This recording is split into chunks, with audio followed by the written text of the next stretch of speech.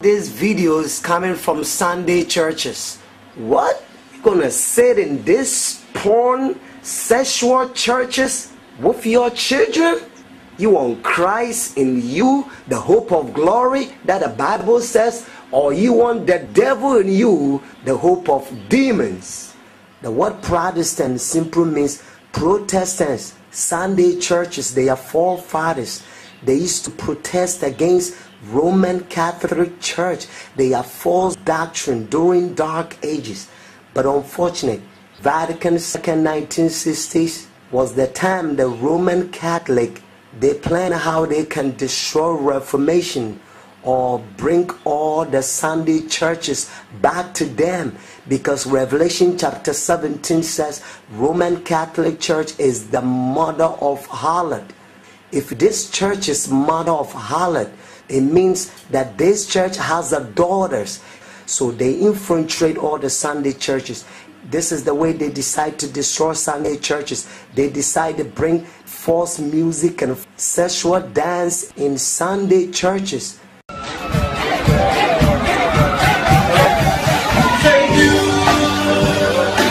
I can't believe these people can go so far like this. A lady who's singing Jennifer Hudson's song, and it's so bad that she cusses in church. I'm not living without you. I don't want to be free. I'm staying in you, and you, and you. You're gonna love me.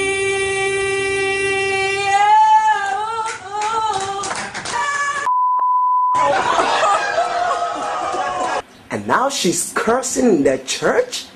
She just cursed in the church. Wow, who make her curse? The devil. Because she's singing for the devil. That's why she's cursing, says the word of God. The abundance of the heart is what the mouth speak. Watch this. When I read in the Bible where he says, I am, I just smile and say, yes, I am too. We're gods. I am a little. I am. Jesus is the one who told Moses at the burning bush, he says, I am that I am. So in New Testament, when Jesus Christ came, he says, I am. Unfortunate, these satanic pastors, they believe they God, so they also says, I am. Wow. When I read in the Bible where he says, I am, I just smile and say, yes, I am too. That we're gods. I am a little God. I am a little. Revelation 16:13-14. And I saw 3 unclean spirits like frogs coming out of the mouth of dragon, and out of the mouth of the beast, and out of the mouth of false prophet. For they are the spirit of devils, working miracles, which go forth unto the kings of the earth and of the whole world, to gather them to the battle of that great day of God Almighty. Watch this. I'm not a witch. I'm a witch for Jesus. You are what? You are a foul devil. Do you know who you are talking to? Foul devil. Where's the 5 fingers? Say to the face. What? Slap. I'm not for violence against women, and he smacked the mess out of her. And all she did was she just fixed her team natural hair, and she took it like. I'm not a witch. Who are you? But I'm witch for Jesus. Jesus has no witches. You are a devil. You are not set for deliverance, and you are free to go to hell. That's the coldest line ever. You are free to go to hell. Like, he didn't try to call the demon out. He didn't try to pray for her. He smacked her and then told her to go to hell. What is she supposed to get delivered for? He's speaking a false tongue that Revelation 16 verse 13-14 says, and then he cursed in the church.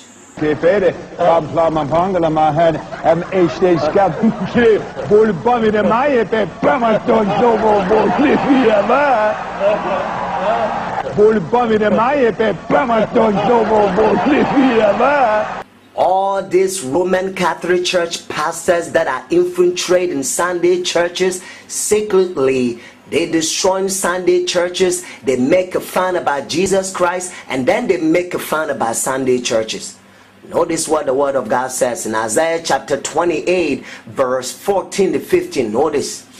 Wherefore hear the word of the Lord, ye scornful men that rule this people which is in Jerusalem. Because ye have said, we have made a covenant with death, and with hell are we at agreement. When the overflowing scorn shall pass through, it shall not come to us, for we have made lies our refuge, and on the falsehood have we hid ourselves. Now Jesus applied to this false shepherd. Isaiah 28 verse 18. Notice what Jesus says. And your covenant with death shall be disnewed, and your agreement with hell shall not stand. When the overflowing scorn shall pass through, then you shall be trodden down by it. Woo! Smithy, a fella, many insupported.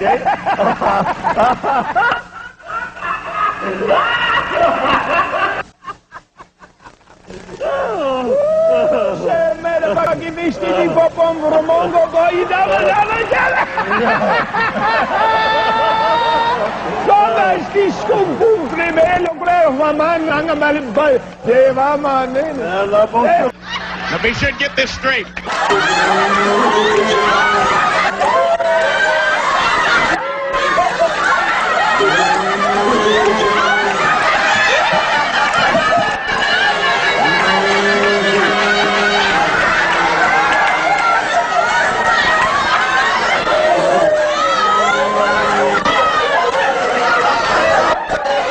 They think Toronto's something. Wait till they come to Boston.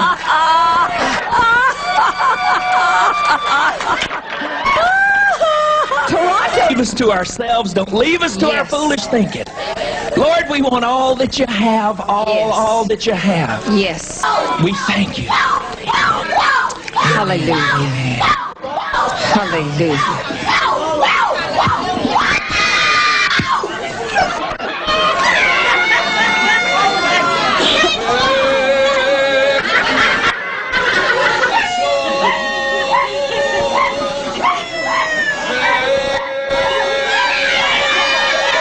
Reminded me of the old hymn where he leads, I will follow.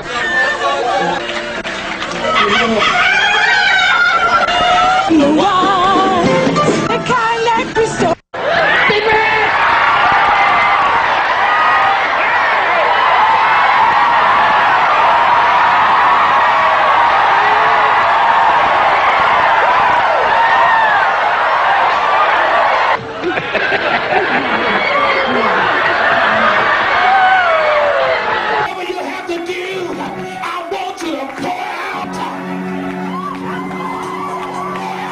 Watch this.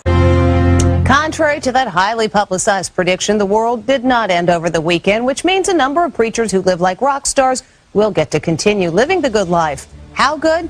Here's Lisa Guerrero and the I Squad with a look at some who've been preaching prosperity who are living large. Fresh wind, fresh. They are some of the most popular TV preachers in the country. We're family here. They urge the faithful followers to donate generously, and in return, the Lord will bring them prosperity. I'm not going to be going to heaven and be broke when I get there. And there's no denying some people have prospered handsomely. Wow! The pastors themselves. They live like rock stars with huge mansions, private jets, and fancy cars. Their lifestyles are so lavish, 6 of them have been investigated by the U.S. Senate, like Paula White, who lives in multi-million-dollar homes in New York City and Tampa, Florida. And Creflo Dollar. He gets around in style, flying in private jets to preach around the country. He owns this mansion in an exclusive Atlanta suburb. Mr. Dollar, how do you Not one of them would agree to an interview about their opulent lifestyle. How did you justify your $1 million mansions and your jets to all of your donors, sir? Oh, yeah. But when it comes to opulence, few religious leaders compare to Kenneth Copeland. You and I are supposed to always have. To show you his house, we rented this helicopter so you can see his 18,000 square foot mansion valued at over $6 million. He lives in this home outside Fort Worth, Texas. It has beautiful water views and comes complete with a boathouse. But that's not all. Copeland is an avid pilot, and here's his pride and joy, a $20 million Cessna Citation jet. It's the fastest private jet money can buy. He said he needed it to better serve the Lord, and proudly did a flyby for his followers after the church bought it. Shout amen! But it's not just one plane. We found a fleet of planes registered to the church. And you won't catch him waiting in line at the airport because he's got his own, the Kenneth Copeland Airport, located right next to his mansion. I think Copeland is unbelievably greedy. Ole Anthony heads the Trinity Foundation, a religious watchdog group that worked closely with the Senate committee investigating Copeland and other TBV preachers. Televangelism alone is at least a $2.5 to $3 billion industry, untaxed, unregulated. That's right. By law, religious groups like Copeland's are exempt from federal taxes, and they don't have to report how they spend their money to anyone. Amen. Copeland's church takes in tens of millions a year through donations and selling books and DVDs to his donors. She sent them a lot of money, a whole lot of money. When Christy Parker's mother died of cancer, she found diaries that showed her mother sent Copeland most of her life savings, hoping her faith and donations would cure her of her terminal disease. What do you think of Kenneth Copeland's lifestyle? TV doesn't do it justice. Their office furniture is probably worth more than most people's houses. It makes you sick. Oh my. Copeland refused our request for an interview, so we caught up with him at an event in North Carolina. Why you're living such a lifestyle of luxury off of church donations? Ma'am, I don't think we have time for this. Thank you. Thank you. Why won't you answer our questions? A hotel employee tried to prevent us from taping. Wait. Hold on. Come here. It's just simple questions, sir. Yes, and I'm going to give you a simple answer. Thank you. My lifestyle follows the scripture. We give, we believe, we're open. You have a fleet of private jets. Why is that necessary? You're a minister. How many private jets do you have? That is none of your business. Right after that, he walked away. Although Copeland says he cooperated with the Senate investigation, the Senate committee disagreed, saying only 2 television preachers did, Joyce Myers and Benny Hinn. And the committee recommended that the IRS investigate further. They set up New World Order so that they can control the world and bring everybody on the Roman Catholic Church.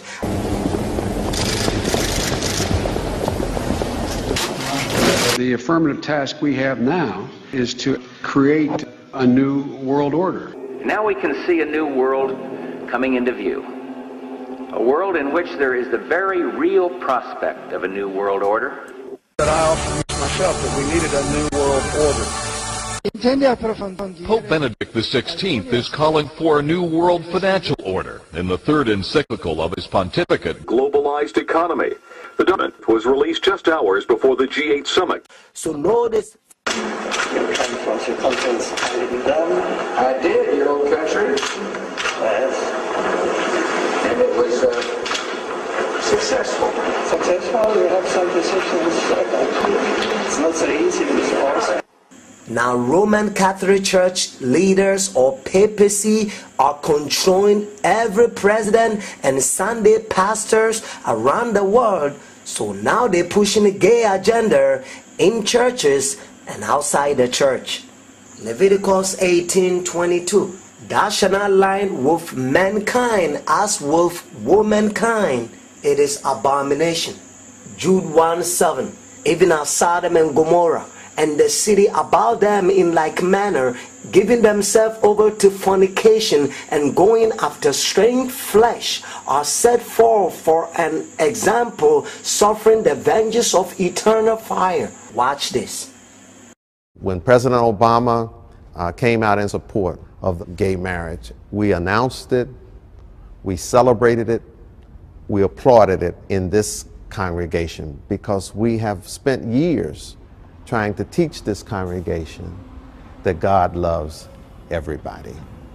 We want to be on record that the NAACP now firmly opposes all efforts to restrict marriage equality.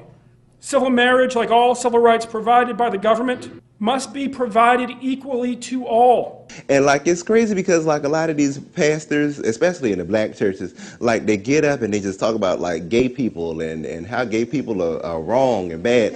And half of them are gay themselves, you know. I said that in jest, but that's no, an but that's underlying. interesting. That's what. Yeah, we don't do weird stuff. Now, the other hypocritical aspect of that is our churches, Kira, are filled with same-gender loving people, from the music department to the pulpits. Black music, church music, where would it be without our same-gender loving or gay musicians and singers? Not all of them are. But many of them have come to you and said, can't come Oh, out. yes. Oh, and we're yeah. talking very powerful people in Yes, the gospel ma'am. industry. Yes, I've met ma'am. them. Yes, ma'am. With tears in their eyes, they were afraid. There are people who come to me and say, I embrace your gospel of inclusion, Bishop, but I can't. It's not a theological issue with me. It's a business decision. I'll lose my flock. I'll use my money. I'll lose my parsons. I'll lose myself. I can't love everybody. I can't even love me, he could say. And I want to say to that group, and this is a wake-up call. Until the church, black or otherwise, confronts, not combats, confronts this issue of human sexuality and homosexuality, which is not going away. Homosexuals and homosexuality going away. If every gay person in our churches left, or those who have an orientation or a preference or an inclination or fantasy, if everyone left, we wouldn't have a church. See, that's interesting. Or fantasy. If everyone left, we wouldn't have a church. See, that's interesting. Yeah, there are gay doctors, police officers, attorneys. Look at the whole Catholic Church. About gays in the church. Your take on gays in the church, should they be allowed? Of course, it might seem like an easy answer. And if so, should gays be able to participate in the worship service? Pastor Dawg. Yes. Yes, to what question? They should. They are. It's not. They should be allowed. Jesus, again, he says, whosoever will, let him come. I'm sorry. Should they be allowed to come, or should they be allowed to participate in the worship service? They participate in worship service now. Participating in church, it's from the back door to the front door. It's nothing new, but it's existing now. I mean, I don't say every church, but every church I've been to. Hello guys, what is going on in the Presbyterian Church? It's become the Lesbian Church of the USA. These two women, Reverend Casey Clark Porter and the Reverend Holly Clark Porter, were co-ordained last week as joint ministers in the Presbyterian Church of the USA. And they are married to each other. The sad thing is, these two young women, one of them still in her 20s, they were married to men and they divorced their husbands after meeting each other in a seminary, in the Presbyterian Bible School, and only a few short days after the Presbyterian Church changing its constitution to allow same-sex marriage. These guys, well, girls, who have been married for some time, are now both pastors, ministers in the so-called church, the Lesbian Church. This is trampling the blood of Jesus underfoot. Here they are administering communion. I mean, this breaks my heart. Even their own wedding photographs show you that deep down they believe there ought to be one male and one female in a marriage. Otherwise they wouldn't be dressed as a man and a woman. One is the assistant minister at that church, and the other is a minister at a church called the Big Gay Church. I've been in ministry, and I've been in the church where we had homosexuals serving in ministry, and it wasn't a problem for our pastors. I mean, if we had that kind of thing happening in church, we wouldn't have nobody serving in leadership.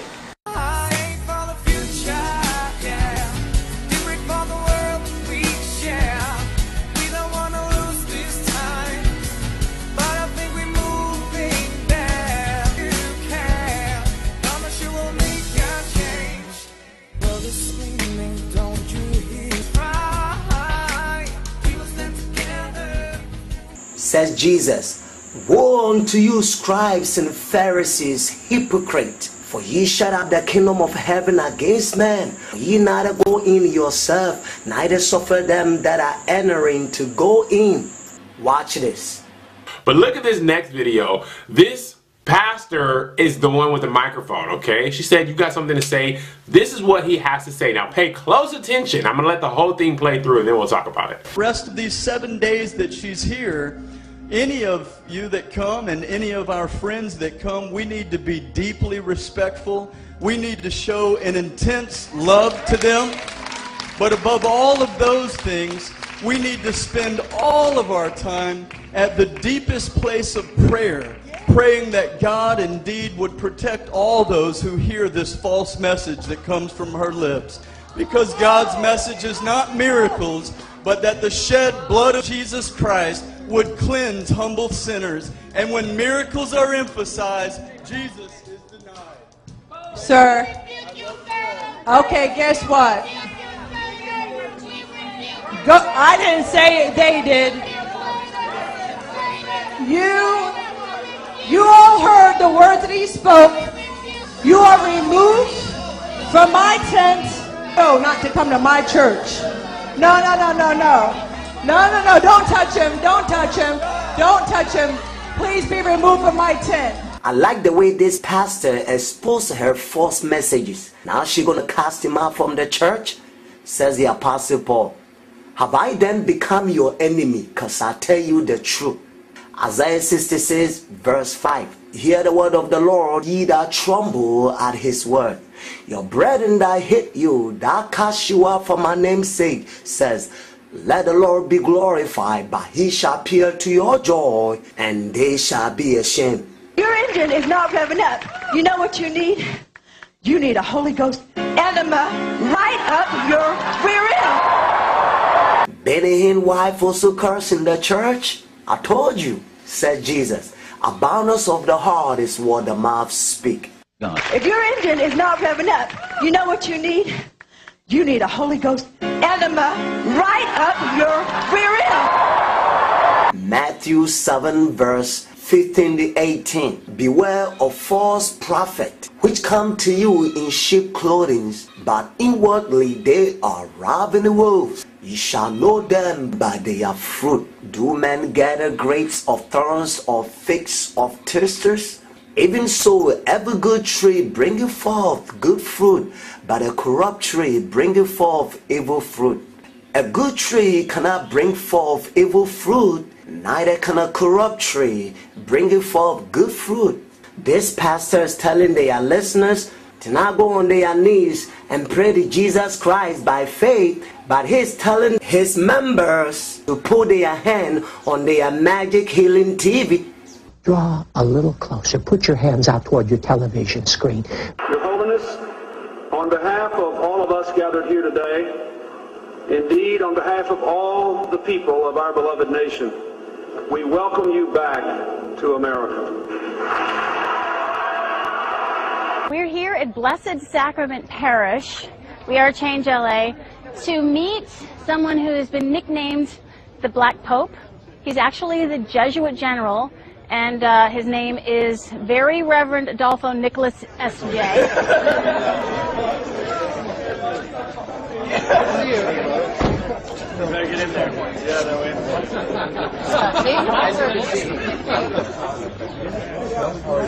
We're here to say hi and talk to him about his nickname and his extreme oath of the Jesuits. You just came out of a campaign, election, and the inauguration of a new president. We have been exposed to 1 year and a half of words and words and words, or even religious words, because also religious words have been manipulated. I am so happy we have a financial crisis. Hello, I really enjoyed your service. Thank you so much. I was wondering, I had a couple of questions. I was wondering if you could clear something up for me. Maybe later, because just really quick. Why do they call you the Black Pope? Oh, They started in the 19th century. Did it really? Yeah, but I don't like it because No. it's in terms of power. No, Yeah. so that the general of the judges has a lot of power, but he wears black, so black pope. Oh, maybe. Well, But yeah. I'm not pope, And and you I don't have have no a fish power. on you. And I see that there's a lot of liberal symbols here. One of the things in your Jesuit high oath, I think it says something about, furthermore, you promise to declare that we'll, at the first opportunity, seek war at any opportunity against heretics, Protestants, liberals. Where is that? See here? And that will spare neither age nor sex nor condition, and I will hang, waste, boil, flays. You've never seen this before? No, I've never seen it. Strangle, bury alive, and it's horrible. And I was like, look, it's in the congressional records. But he was very confused. He'd never seen it before. I told him it was in the congressional record. He said that he might talk to me later about it, but there's a big line. So do we want to wait and talk to him later about it? Just so that you know what I was asking him. I furthermore promise and declare that I will, when opportunity presents, to wage relentless war, secretly or openly, against all heretics, Protestants, and liberals, as I am directed to extirpate and exterminate them from the face of the whole earth, and that I will spare neither age, sex, or condition, and that I will hang, waste, boil, flay, strangle, and bury alive these infamous heretics, rip up the stomachs and wombs of their women, and crush their infants' heads against the walls in order to annihilate forever the execrable race. And then it goes on to say some other stuff. But you can look this up. It's on the internet. I just want to read this on camera real quick. Just trying to find a private moment. He said that I could talk to him afterwards. Okay, when the line was not too busy. You need to go outside with all that. Okay. Because right now he's not going to read nothing because he's going to go somewhere else. Oh. Excuse me. So thank you. Do you think we were bothering you? I think so. With your letter now. Okay. We can't have that. Okay, thank you. Okay, sorry. I was just trying to clear something up. I know. But this. Is there a bra in the house? Is there a bra? Oh, they didn't That's almost percolating. That's almost percolating. Look, there's panties all over the place. I see boy shorts. I shouldn't be thinking about this right now. I should be able to interpret the word and the message. Not be thinking about, you got boy shorts on. Mother's board. What are y'all doing? Y'all are talking, y'all are whispering, but y'all ain't drop kicking nobody. Okay, no bras back on. Oh man, I feel weird. Somebody should. Where are the ushers with the blankets? There ain't no usher to blanket this. See, there's her booty again. Wow, she almost broke her neck. All up in her drawers, all up in her drawers. Look at this. Standing, oh, the mother's board with the white ass standing ovation. Where's the covering?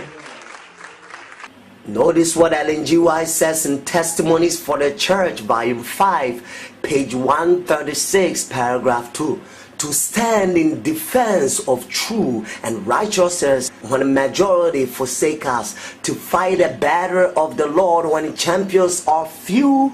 This will be our great test. At that time we must gather warmth from the coldness of others, courage from their cowardice, and loyalty from their treason. The nation will be on the side of the great rebel leader. God says those we're going to protest, or we're going to stand for the truth in these last days.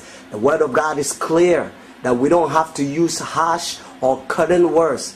Let the word of God do the curtain and rebuking. That's what Ellen G. White, pen of inspiration, says. So says the Apostle Paul. Foolish Galatians, who bewitch you not to believe the truth.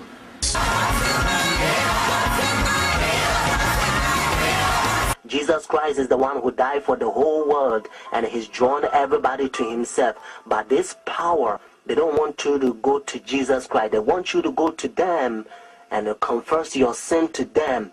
So notice what Revelation chapter 18 says. And they also infiltrate the kings, presidents. So notice, and he cried mightily with a strong voice, saying, Babylon the great is fallen, and is fallen, and is become the habitation of devils, and the whole of every foul spirit, and the cage of every unclean and hateful bird.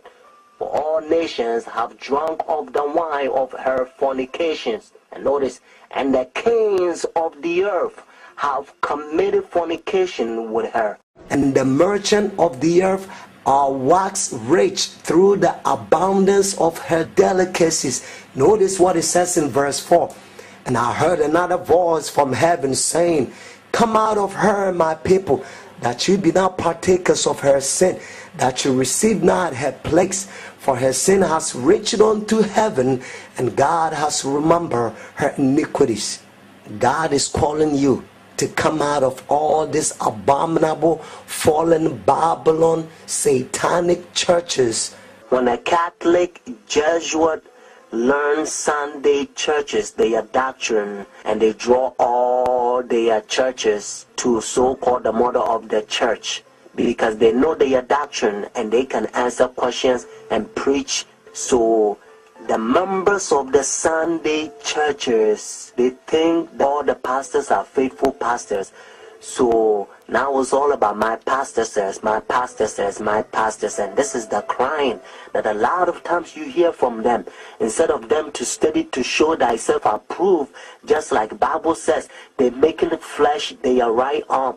And some of them, when they learn the Sabbath truth, that is always Saturday, because their pastors has been hypnotized them for so many years. So when they go and they talk to their pastors, instead of them to talk to God and make decision based on that says the Lord, they make their pastors make decision for them, because that's how bad they hypnotize them. They come right out and state exactly how they infiltrate any religious group they want. They'll come in pretending to be a Pentecostal, pretending to be a Baptist, taking the leadership role and then completely subverting it from the inside. Watch this. Holiness, may I present Archbishop Kayan Barsamian, Primate of the Eastern Diocese of the Armenian Church in America. According to ecumenical protocol, the Eastern Orthodox would be first in the Catholic Church's ecumenical responsibility. Holiness, may I present Archbishop Yichen Akachi, the legate and ecumenical officer of the Eastern Diocese of the Armenian Church in America and president of the National Council of Churches in the United States. Holiness, may I present Reverend Dr. Donald McCoy, representing the presiding Bishop Mark Hansen of the Evangelical Lutheran Church in America. Holiness, may I present Bishop Jeremiah J. Park, Bishop of the New York Annual Conference of the United Methodist Church. Your Holiness, may I present Reverend Wesley Granberg Michelson, the General Secretary of the Reformed Church in America. Your Holiness, may I present Reverend Dr. Clifton Kirkpatrick, the stated clerk of the General Assembly of the Presbyterian Church in the United States. Your Holiness, may I present Reverend Dr. William J. Shaw, President of the National Baptist Convention, United States. Your Holiness, may I present Bishop James Leggett, General Superintendent of the International Pentecost Holiness Church. Holiness, may I present Dr. Leith Anderson, President of the National Association of Evangelicals. Your Holiness, may I present Bishop David H. Benke, President of the Atlantic District of the Lutheran Church, Missouri Synod. Your Holiness, may I present Reverend Dr. A.R. Bernard Sr., President of the Council of Churches of the City of New York. You understand the language, Your Holiness, and this is how they call this power. He think he is God. That's what their teachings is all about. Friends, religious leaders, when they come to meet this power, they wearing black. Notice, dark color. They represent the sinners, and he represent God. And now listen to what Bible says. 2 Thessalonians chapter 2. This is the chapter the Protestant Sunday churches, they are forefathers. They used to protest against this power during dark ages, and they call them Antichrist. Notice, Antichrist. But now you don't hear from Sunday churches anymore, because they betray their forefathers. Let's start from verse 3. Notice 2 Thessalonians chapter 2. Let no one deceive you by any means, for that day will not come unless the falling away comes first, and the man of sin is revealed, the son of perdition, who opposes and exalts himself above all that is called God, all that is worshipped, so that he sit as God in the temple of God, showing himself that he is God. Do you not remember that when I was still with you, I told you these things? And now you know what is restraining, that he may be revealed in his own time. Notice what it says in verse 7. For the mystery of lawlessness is already at work. Pope Francis met with the ecumenical and interreligious delegates March 20th, who had attended his inaugural Mass the day before. The representatives included Christian, Jewish, Muslim, Buddhist, Hindu, Sikh, and Jain leaders. Ecumenical Patriarch Bartholomew of Constantinople also had a private meeting with the new pope. A church service is interrupted by a heated dispute over money. The fight over church leadership and finances at St. Michael Baptist Church in Laplace was captured on video and posted to YouTube. And WDSU reporter Gina Swanson is on your side with why the house of worship has now become a house divided. It's a scene you don't expect to see at a Sunday church service, a fight in the pulpit. It's a disgrace. It's uncalled for. And yelling in the sanctuary, all as hymns kept playing at St. Michael Baptist Church. This house of worship has become a house divided. Members say it's the result of a dispute that started with questions over the church's finances. I think they have a lot of preachers using the church for personal gain. We asked questions regarding finances, and it was told to us, take what I give you, or you don't like what I'm giving you, go back where you came from. And for those who did raise concerns, we can't fellowship like we want because we was put out of the church, myself with 49 other members. Members have even taken the matter to court. The judge put a board of trustees to be in charge, and he's just like ignored that. I hate the song Drunk in Love at this point in my life. As soon as I hear it come on, I turn the radio off. Whatever I'm listening to, it goes off. So you can understand my angst when I got this praise team singing Drunk in Love video sent to me no less than 15 times today. I've been thinking about your goodness, how you carried me low when I was sinking. You never left me alone, so Jesus, I want you now. Don't act like y'all know it. You never left me alone, so Jesus, I want you. We praise. As if it couldn't get any worse, they have a rapper doing Jay-Z. I said Jesus is the truth. If I do say so myself. If I do say so myself. If I do say so myself. Hold up, we the best. The next the rest. Other when the people living in sin, but then again it's alright to give them Christ. At the same time we live them like we the best. Pastor instructs the members to throw their shoes at the devil. Goodbye, 2008. Devil, you and your imp have got to get out of here. I'm gonna kill you. Sleep to me, Satan. Devil, I got something that I got to throw at you. I gotta let you know, for everything you did, for every trouble you caused. Now I get it. You know, I'm all for the symbolism. But here's problem number one. The Bible says, okay, here it is, 2 Corinthians 10:4, one of my favorite scriptures, by the way. And it reads, for the weapons of our warfare are not carnal, but mighty through God to the pulling down of strongholds. What does that mean? It means you wouldn't use actual physical weapons against the devil. Now, mind you, the real devil wouldn't be on a mannequin. And why are the weapons of our warfare not carnal? Because these people's aim is atrocious. Okay, let's just take a look at some of these people. They have the worst aim ever. You're supposed to throw your shoes at the devil. He's got the one guy who tries to hand him his shoe, and he's like, no, you got to throw your own shoe. These people are missing the devil by a mile, okay? Miles. Now, you're not going to get many chances. I mean, they've hit the cameraman with the shoes. They've hit everything but the devil. I mean, I'm also going to start with the mark of the beast that they already have in White House.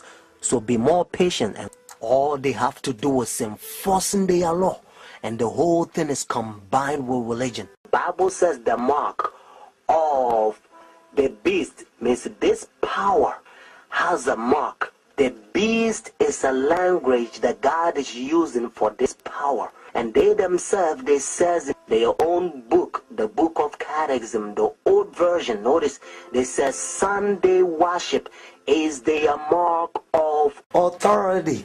The new version, they don't use the word authority, but at least, thank God, they still admit it. Even the new version of Catechism, they still says they changed the Sabbath from Saturday to Sunday. Friends, the mark of the beast is not worldly speculations that sometimes you hear.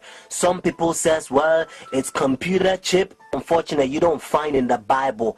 And some people says, you know, it's 666. But according to Revelation 13 verse 18, actually 666 help you to find the beast. What I mean is to identify the beast.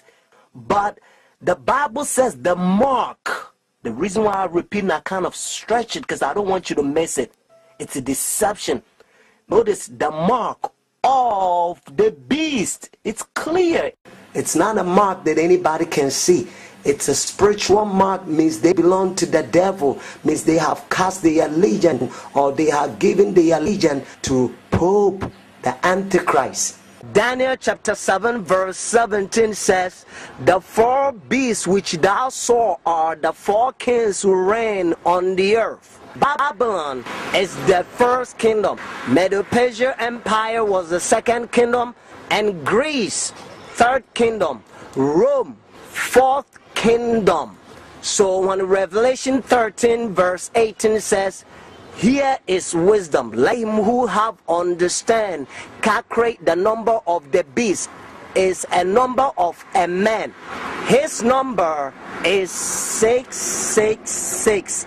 So according to Revelation 13 verse 18, 666 help you to identify the beast.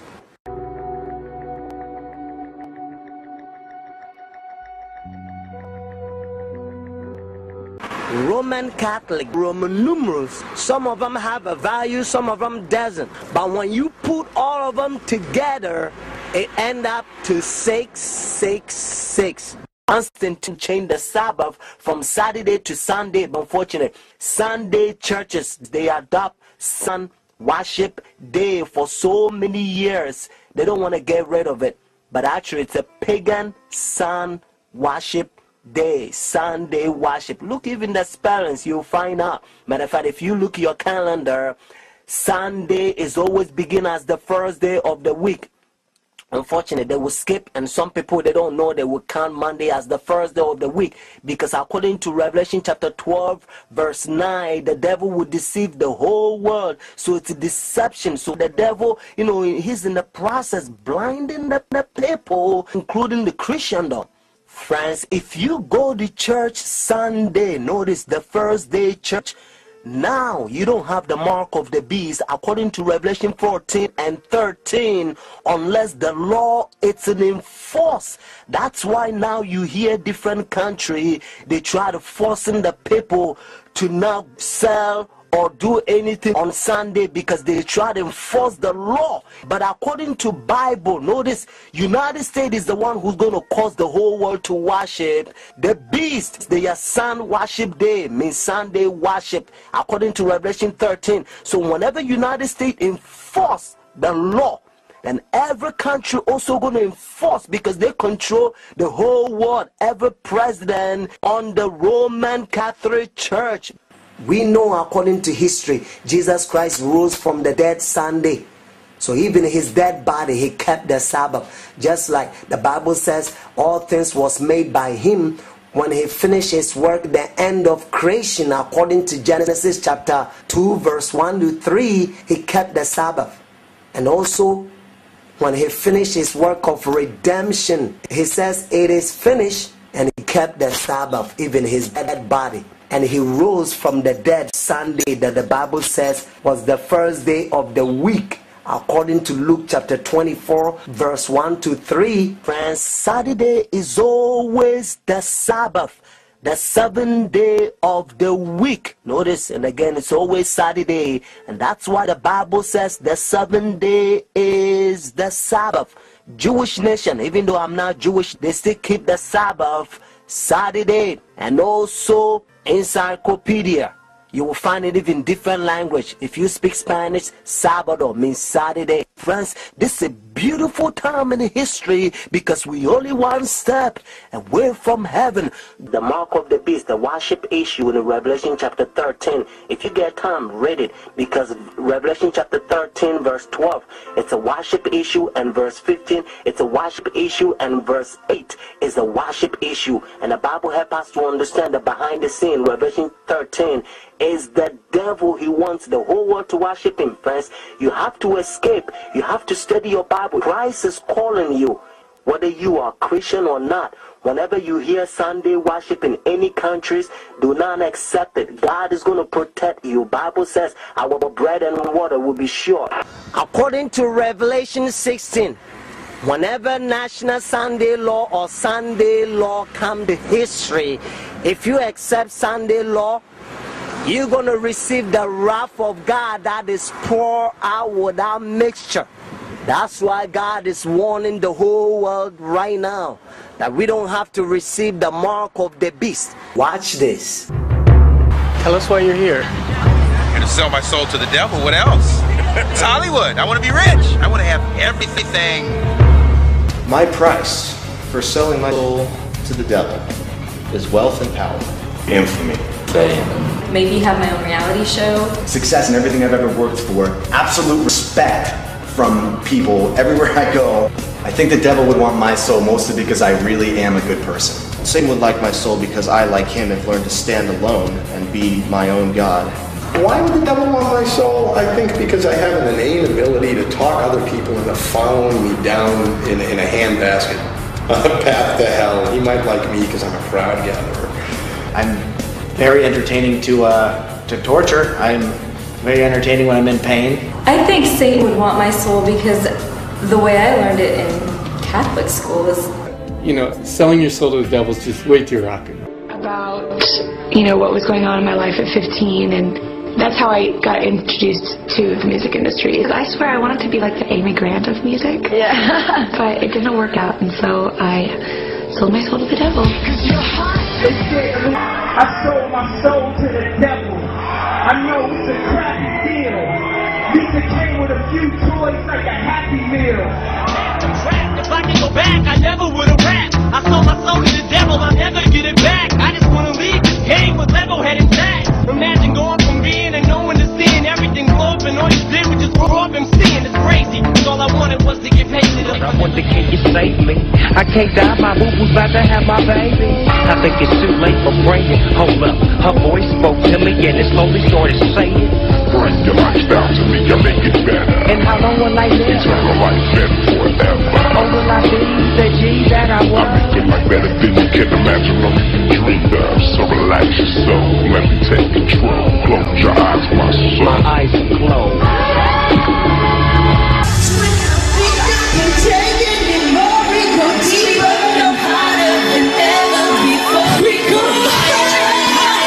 Out here doing these songs, you're still on tour. I do, but I don't take it for granted. Why do you still do it? Why are you still out here? Well, it goes back to the destiny thing. I made a bargain with it, a long time ago, and I'm holding up my hand. What was your bargain? To get where I am now. Should I ask who you made the bargain with? with the chief commander. On this earth? And this earth, and then in the world we can't see. My fellow Americans, we will no longer be oppressed by the fascism of Christianity. Then I met the devil in God's country. It's not so much who, it's what, what happens and the things that the devil does. It's not so much a person, even though he acts through people. This is God's country because I met the devil here.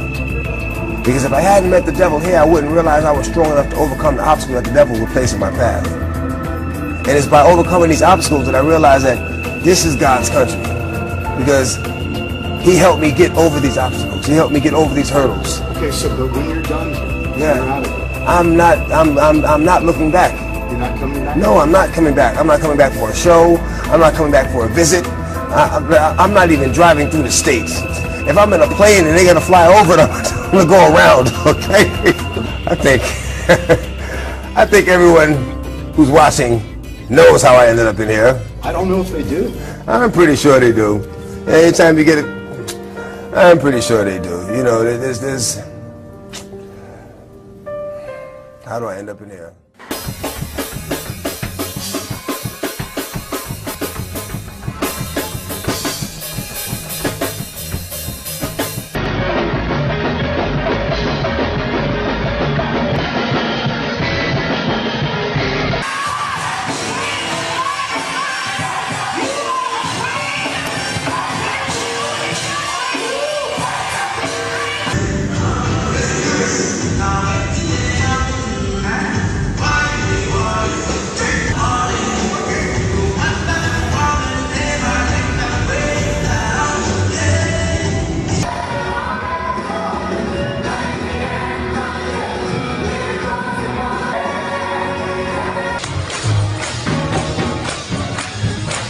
TB Joshua would engage all known mind control techniques to keep his disciples in check. Sleep deprivation was his standard, and the cruel punishments he meted out for the slightest offenses were calculated to induce fear. Snitching was the order of the day, and he had the ability to disorientate the best of men.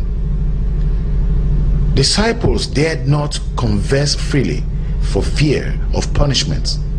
Gradually, the disciples will be led into working out his deceptions to fool the public, becoming tools in his propaganda machine. I was made a prophet in June 12th, 1999, on his birthday.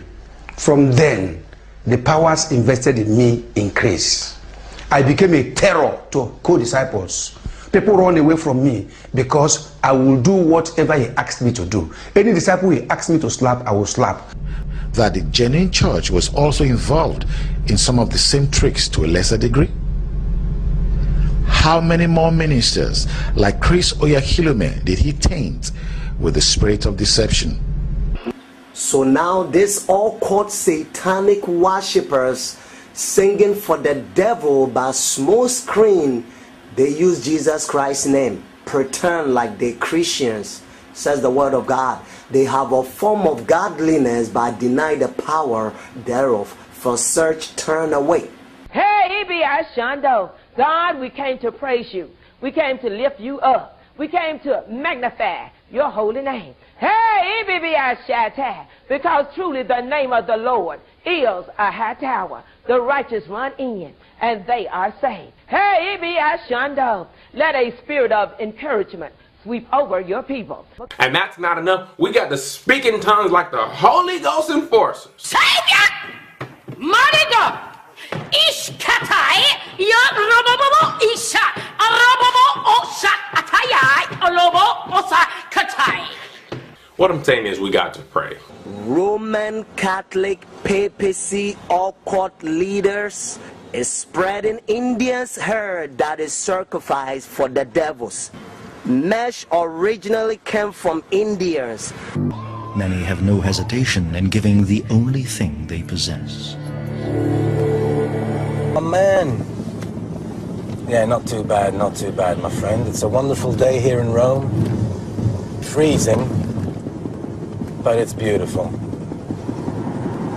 And yeah, I spoke to the office earlier on. They said there's some hair coming in. Yeah, that's really good, because I think it was in Fiumicino right now, being disinfested. And I think they're delivering it today. Can you send me an email with the lengths and the number of cartons, please? Alright, so listen, when am I going to see you? When you come into Rome? Really? But keep that hair coming, bro. Keep that hair coming. That's it, man. Keep it flowing like the River Nile.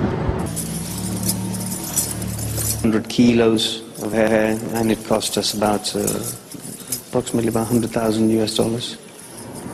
Oh, fantastic. Okay, great. Man, you work on that immediately and send it back ASAP, as soon as you can. That's right. That's right. You better keep that a secret, yeah? Exactly.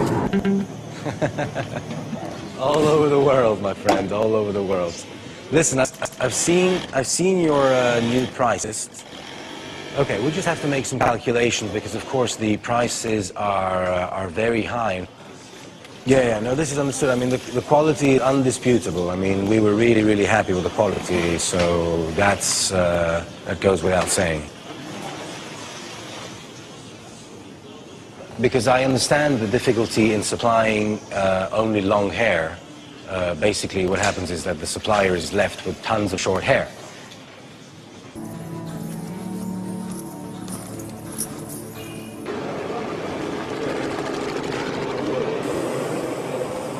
Sangeeta Wadhwani, Executive Editor of Hello Magazine. Welcome to Young Turks. Thank you. Okay, Sangeeta, 10 years in the business. How's the journey been for you? Joined with Elle, and it was a very dynamic, very competitive team. Everybody was scrambling to make it to be the next big editor. And I learned a lot over there. I learned about, it's a women's magazine, and we could read 29 editions from all over the world. The women were changing all over at the same time.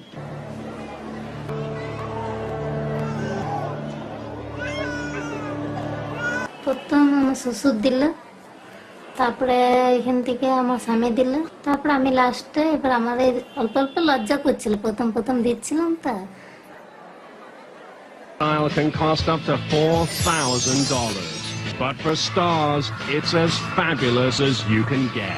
Great lengths are the Rolls-Royce of hair extensions. They're the creme de la creme of hair.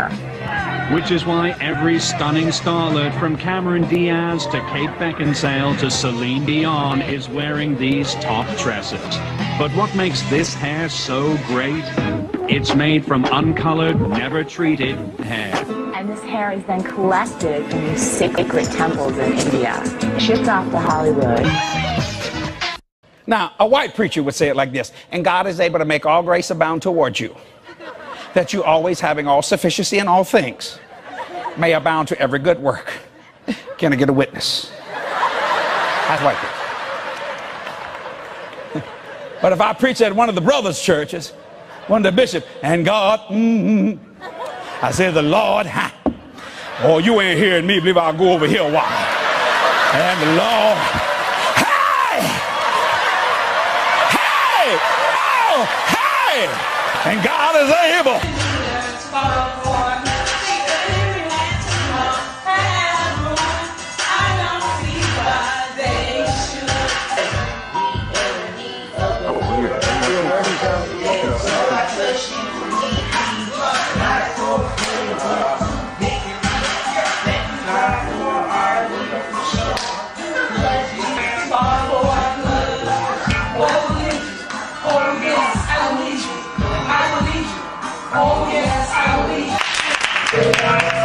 Here we go. We got it solo lady spinning around. Boom. Usher. Oh, I'm doing my Usher thing right now. Oh, moonwalk on you. Look at this heel toe. I'm a heel toeing for the Crips on the set. Michael Jackson side to side. This is another Michael Jackson. This dude is going ham. Come on. Today's Sunday Law News Report features an interesting news item that ought to make you sit up and pay close attention. Now, take a look at this. A massive encounter with the Pope. The family's coming from 5 continents for this special pilgrimage and some one-on-one time with the Bishop of Rome himself. This morning, the Pope is once again breaking from tradition. This time at an annual event for families, where 150,000 families from 70 countries joined the Pope in Rome to profess their faith. Now, for the first time, hundreds of children and elderly people are standing side by side with the Pope, instead of in the audience, emphasizing the importance of different generations. The Pope saying Saturday, so many families are there. The Vatican City wants to be known as the capital of the family. The Pope says he'll close out the event, blessing all families around the world. What an event, huh? Quite an event. You know, really interesting. There was a report out this morning that says tourism in Rome has actually gone up since this Pope arrived. His popularity continues to rise. Amazing. Great to see you, Gio. That sounds pretty good, doesn't it?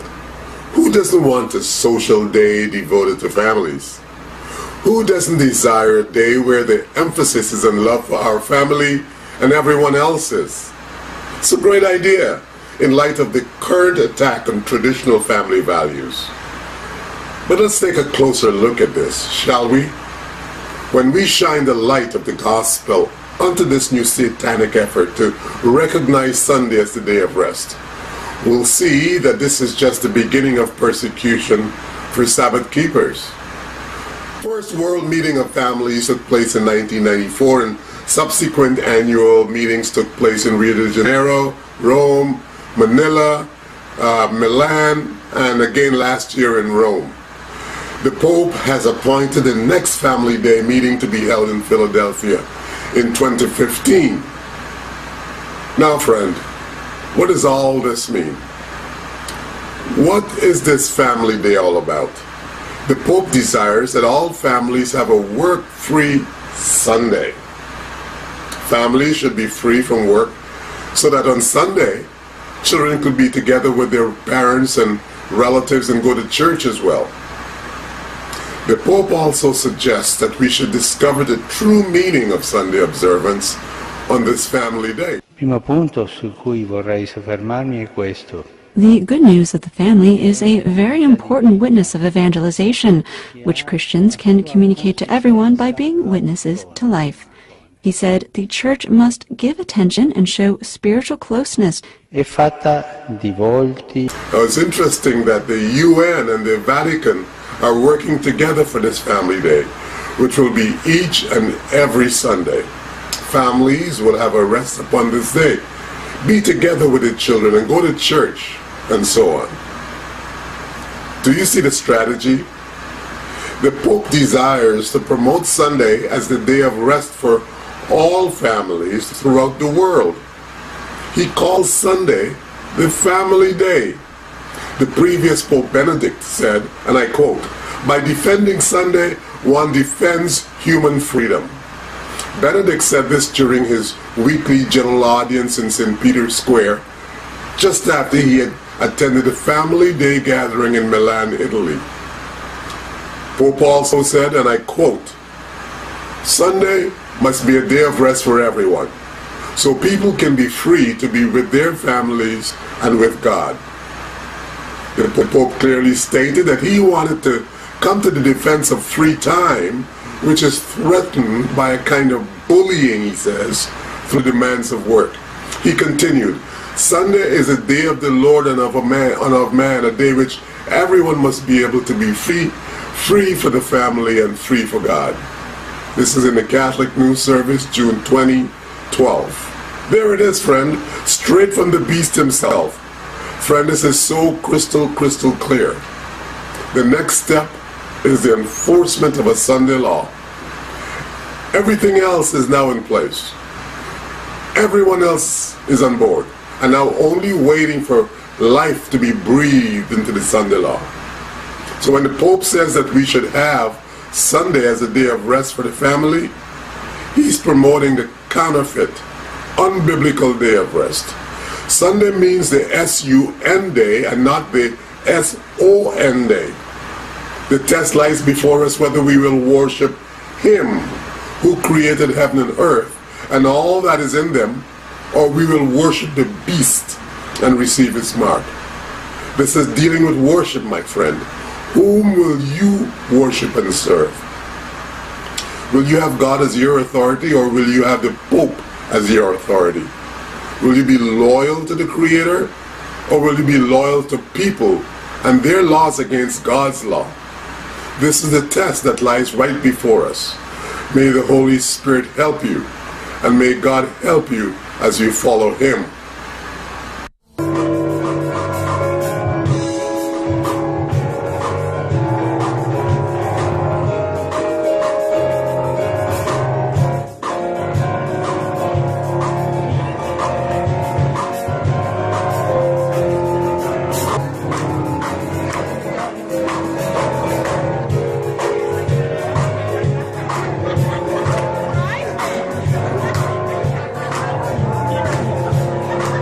Notice the New World Order. It's almost complete. When our founders declared a new order of the ages, they were acting on an ancient hope that is meant to be fulfilled. The Iraq War has been another foreign policy challenge, beginning with John Paul's papacy. Other foreign policy priorities for Benedict include pushing for peace in the Holy Land and decrying rising secularism in Europe. He's also been quietly working to establish relations, something that was not possible during the last papacy, largely because of John Paul's role in the fall of communism in Poland. The Chinese obviously didn't want John Paul II running around China doing the same thing.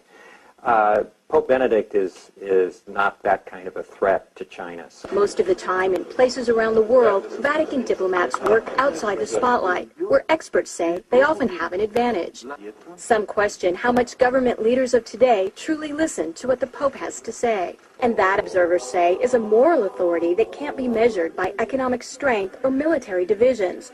A moral authority Benedict hopes to draw upon when meeting with U.S. officials and speaking before the United Nations.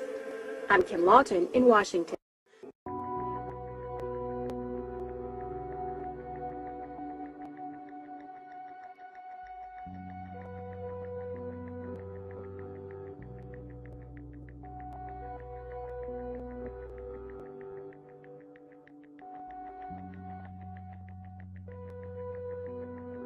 Unfortunate, friends, if you don't understand their final goal, you're going to be doomed.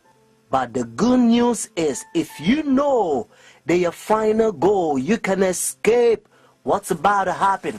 Some people will show you some of the secret societies, but unfortunately, they don't tell you the power behind the scene, and the whole world afraid because they don't know what to do. Today, you're going to find out. Watch the whole video.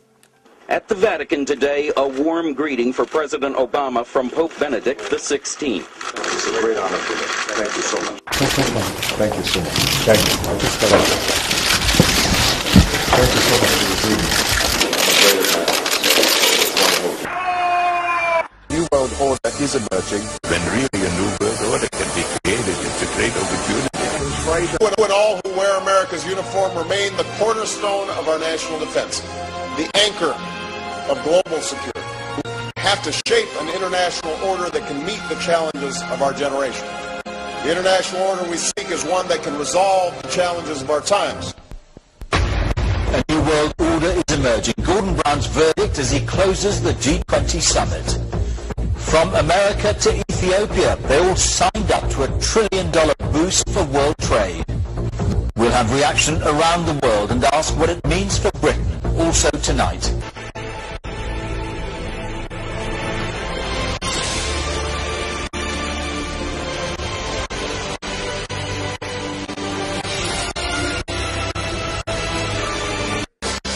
We have before us the opportunity to forge for ourselves and for future generations a new world order. It is a new world order with significantly different... Well, there have been extraordinary scenes in Berlin tonight as thousands of people gathered to hear Barack Obama deliver key foreign policy speech on his current European tour. Democratic presidential hopeful laid out his vision for America's place in a new world order, saying he was speaking as a proud citizen. The power behind the scenes secret societies. Notice what is Skull and Bones, Illuminatis, Masons, and all them groups. They have one master.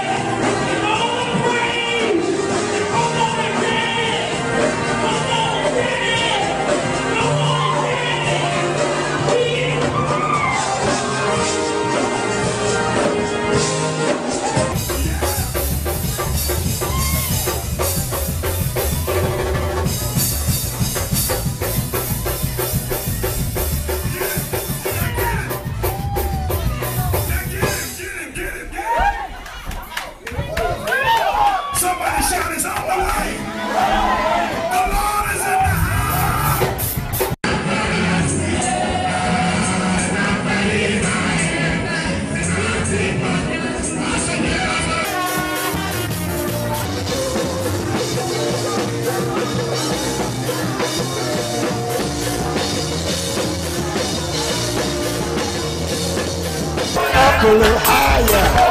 You think God Almighty does old Daniel. I'm gonna move up a little higher. Have you ever seen a youth pastor do crazy stuff to get the teens involved? Yo, teens, I'm cool, swag for you. Turn up for the Lord, get ratchet for Jesus. This guy takes that to a whole nother level.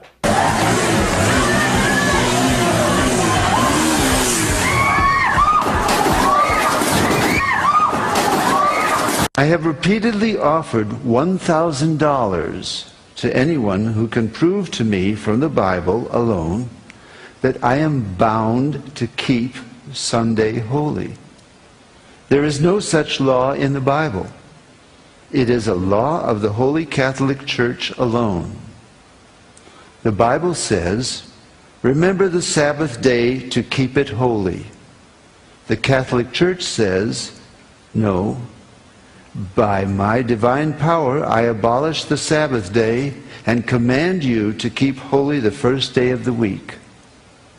And lo, the entire civilized world bows down in reverent obedience to the command of the Holy Catholic Church. T. Enright, CSSR, in a lecture at Hartford, Kansas, February 18th, 1884. The Catholic Church for over 1,000 years before the existence of a Protestant, by virtue of her divine mission, changed the day from Saturday to Sunday. The Catholic Mirror, September 23rd, 1893. Question: which is the Sabbath day? Answer: Saturday is the Sabbath day.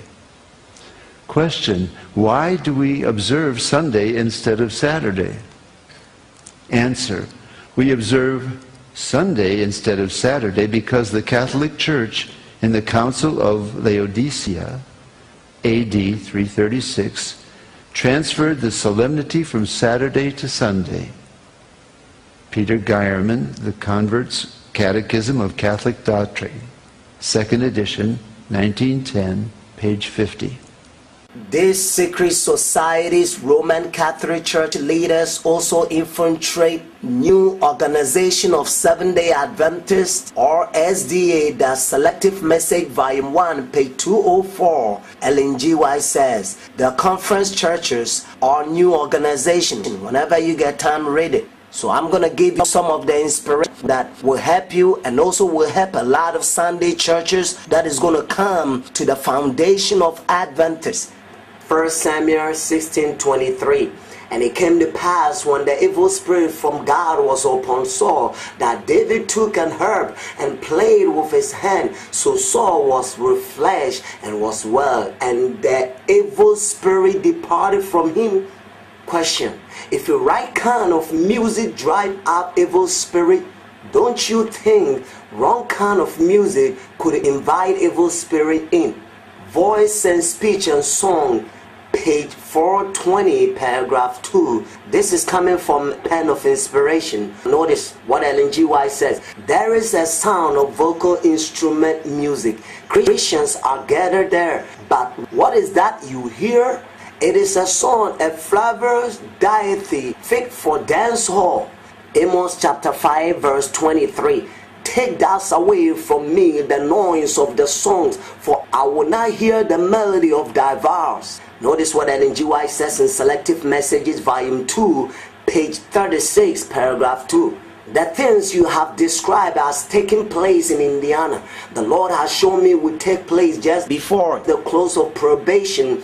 Every uncouth thing will be demonstrated. There will be a shouting of drums, music, and dancing. The senses of rational being will become so confused that they cannot be trusted to make a right decision. And this is called the moving of the Holy Spirit. Selective Messages, volume 2, page 36 to 37. Notice, continue. Notice, the Holy Spirit never reveals itself in such method, in such a bedlam of noise. This is an invention of Satan to cover up his ingenious method for making of non-effect the pure, sincere, elevated, ennobled, sanctifying, true. For this time, better never have the worship of God blended with music, that to use musical instrument to do the work of which last January was presented to me will be brought into our camp meetings. The truth for this time need nothing of such kind in its work of converting soul.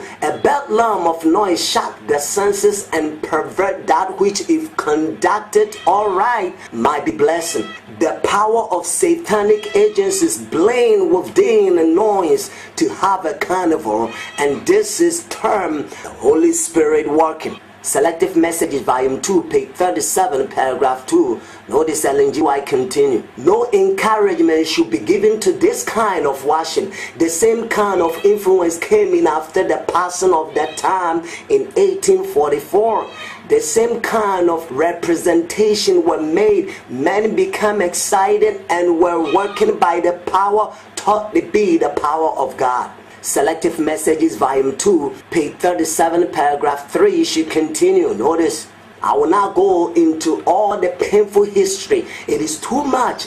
But last January, the Lord showed me that erroneous theories and method will be brought into our camp meetings, and that the history of the past will be repeated. I have greatly distressed. I was instructed to say that at this demonstration, demons in the form of men are present, working with all the ingenuity that Satan can employ to make the truth disgusting to sensible people, that the enemy will try to arrange matters so that the camp meetings, which has been the means of bringing the truth of the third angel's message before the multitude, should be lost their force and influence. Selective Messages, volume 2, page 37 to 38. Notice she's continuing. The Holy Spirit has nothing to do with such a confusion of noise and multitude of sounds as passing before me last January. Satan work and make the din and confusion of such music, which properly conducted will be a praise and glory to God. He makes it effect like the poison stings of the serpent. Selective Messages, volume 2, page 38, paragraph 1. Notice she continue. Those things which has been in the past will be the future. Satan will make music a snare by the way in such it is conducted. God called upon his people who have the light before the man in the word, in the testimonies, to read and consider and to take heed. Clear and definite instruction has been given in order that all may understand. By the itching desire to originate something new, result in strange doctrine, and largely destroys the influence of those who will be a power for good if they hold firm the beginning of their confidence in the truth the Lord has given them. Selective Messages, volume 3, page 332, paragraph 2. Notice what Ellen G. White says. It is not safe for the Lord's workers to take part in worldly entertainment Association with worldliness in musical line is looked upon as harmless by some Sabbath keepers, but such ones are on dangerous ground, as Satan seeks to lead man and woman astray, and thus he has gained control of souls so smooth, so pleasurable as the working of the enemy, that his vows are not suspected. And many church members become lovers of pleasure more than lovers of God. Question: how many culture music does God's church have? Answer: Testimonies for the Church, Volume 9, page 181, paragraph 1. Notice what Ellen G. White says. We have now 6 pardons to follow, not 5. We have only one, and that is Christ Jesus. If the Italian brethren and French brethren and the Germany brethren try to be like him, they will plant their feet upon the same foundation of truth. The same spirit that dwells in one will dwell in the other. Christ in them, the hope of glory. I warn you, brethren and sisters, not to build up a wall of petition between different nationalities on the country. Seek to break it down wherever it exists. We should endeavor to bring all into the harmony that there's in Jesus, laboring for one object, is the salvation of our fellow man. Let me ask you a question. If Jesus and the apostles didn't play war victory music in the temple of God, how much more people who are living in the time of judgment? Revelation chapter 14 verse 7 says, for the hour of his judgment is come. And we know that according to Revelation chapter 22, the day that Jesus Christ is going to come, he's going to give his reward to everyone according to his work. So the judgment take place before Jesus Christ come, because you have to pass the test before you receive your reward. And the book of Hebrews says Jesus Christ is our high priest. Let me ask you a question. Did the Old Testament church play war victory music in the time of judgment, or atonement, or at one man, or in the tabernacle or the temple of Jewish people? A lot of people says, well, David danced before the Lord. And also Psalm 149 and Psalm 150, the Bible says noise, voices and shout. Music that was playing in the day of David was the battle victory songs and the battle victory music. If you meet a lot of people on the street that they're making a noise, and you ask the question and says, well, why are you guys making a noise? Does anybody win something here? And they say, well, no, they want us, that's why we're making a noise. Does it make sense? New Testament church or the apostle or Jesus Christ time, nobody danced in the church. They was so reverent, so much so that they didn't make a noise in the churches, because the New Testament church understand the Old Testament that a lot of people don't understand in these last days. They understand that our individual victory didn't come yet. According to Revelation chapter 15 verse 1 to 3, God's church, we're not going to have the mark of the beast at the Sunday law. We're going to have the victory over the beast and his image. So at that time, when Jesus Christ appeared after the 7 last plagues, we're going to sing music and we're going to shout a victory. We're going to go to heaven, but the victory didn't come yet. Why are you shouting if you're not winning yet? Daniel chapter 3 verse 14 to 18. Nebuchadnezzar spake and said unto them, it is true, O Shadrach, Meshach, and Abednego, do not ye serve my gods, not worship the golden image which I have set up? Now ye be ready, that at what time ye heard the sound of the cornet, flute, harp, sackbut, psaltery, and dulcimer, and all kinds of music, you fall down and worship the image which I have made. Well, but if you worship not, ye shall be cast the same hour into the midst of a burning fiery furnace. And who is that God that shall deliver you out of my hand? Shadrach, Meshach, and Abednego answered and said to the king, O Nebuchadnezzar, we are not careful to answer thee in this matter. If it be so, our God we have served is able to deliver us from the burning fiery furnace. He would deliver us out of thy hand, O king. But if not, be known unto thee, O king, that we will not serve thy gods, now worship the golden image which thou hast set up. God says, I am the Lord, I declare the end from the beginning. Hip-hop, reggae, jazz, blues, and all kinds of sexual, devilish music that is playing in these last days is moving people one step ahead to receive the mark of the beast, that is Sunday law. 1 Corinthians chapter 10 verse 11. Notice, all these things happen unto them for examples, and they are written for our admonition, upon whom the ends of the world are come. Wow. Upon whom the ends of the world are come in these last days. But you better believe it. They changed our 3 inches logo 1995. They brought this new logo. This is yellow 6 frame all Sinai triangle secret society logo, because they think they're gonna overcome Seventh-day Adventists. But praise the Lord, they cannot overcome those we on the foundation of Adventists. 3 inches messages.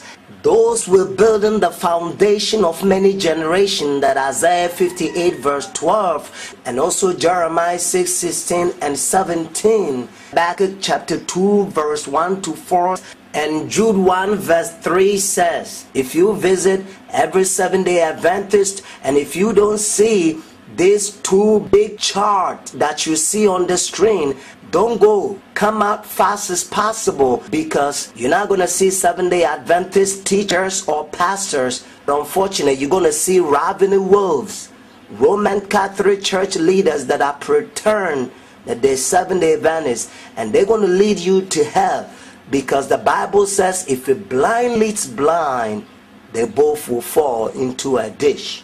This parable video will blow up your mind, so watch it carefully. Matthew 13:34 says that Jesus spoke to the multitudes in parables. And transport a person through time, as in time travel? This is impossible. No, it is possible, Russell. Traveled over 100 years into the future. Over 100 years to the 21st century? Correct. You? This is an absurdity. It is the truth, Russell.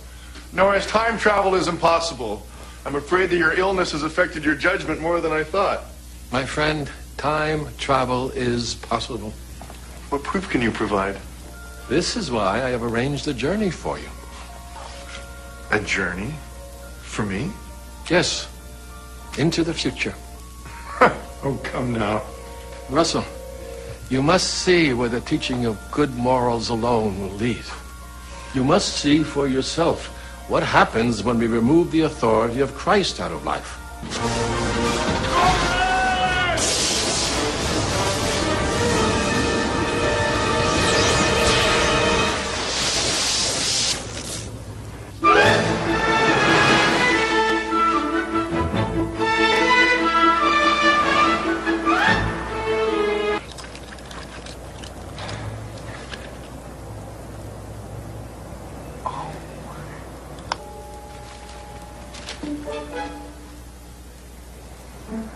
October 21st, 2000. This cannot be.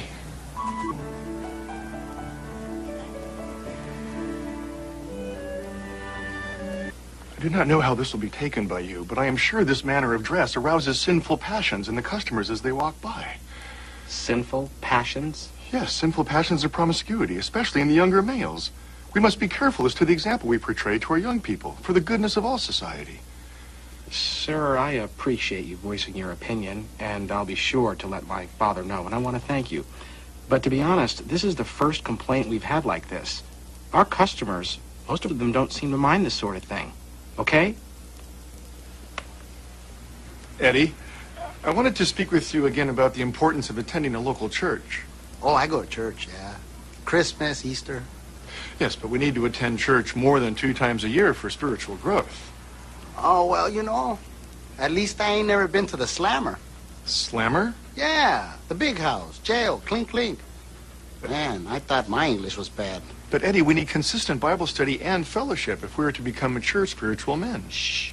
Yeah, Jesse Gonzaga just hit a double with 2 men on. We're up 3-2. Eddie, I'm attempting to talk to you about your spiritual life. Look, preacher man, with all due respect, I ain't no angel, but I ain't never cheated or lied or shot anybody. Ask people. Eddie Martinez is a good guy. Yes, these are all important virtues, Eddie, but it's important that we do more than just not offend each other. Yeah, we got another run. We're up 4-2. Yeah, you stick around, preacher man. You're good luck.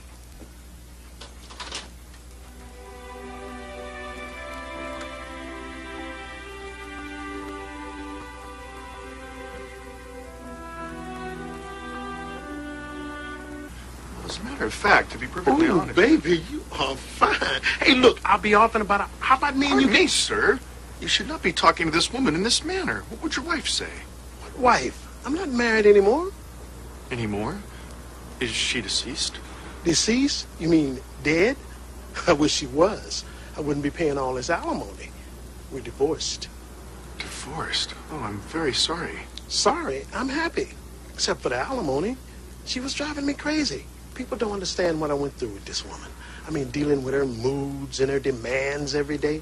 But the Lord hates divorce. Hey, don't be dumping no guilt trip on me, all right? 1 out of 2 marriages get divorced these days. It's not like I'm the only one. Besides, it was her fault. She was driving me crazy. 1 out of 2 marriages ends in divorce. This is 50%. Oh, are you sure?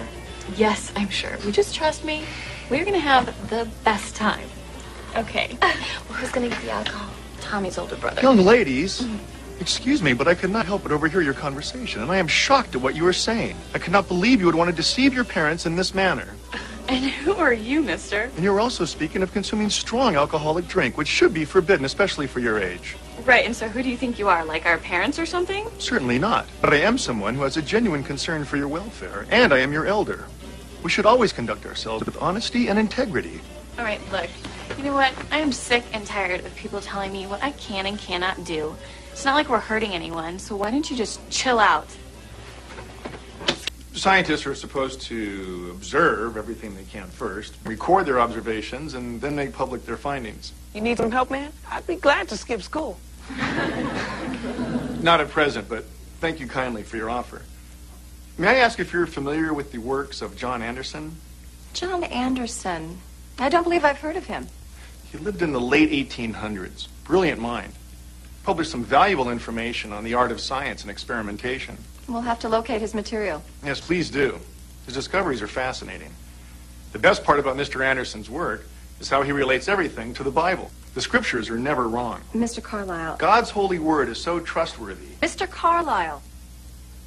Yes? Mr. Carlyle, this is a public school. You can't talk about religion in class.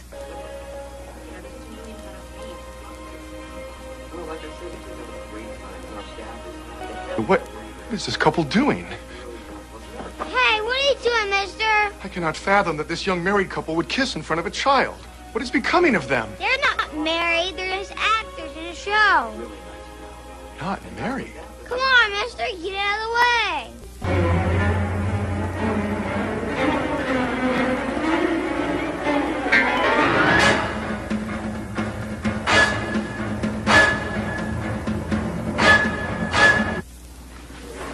Stop the movie! You must stop this movie!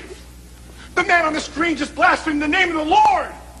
There must be some mistake! You must stop this movie! This is an abomination! And I just simply mentioned the Bible. I meant no harm by it. And the teacher informed me that she could lose her job over the matter. Well, our nation is no longer built on the biblical principles set forth by our forefathers. We haven't been able to study the Bible in public school for years. We've lost prayer in school since a Supreme Court decision in what, 1962?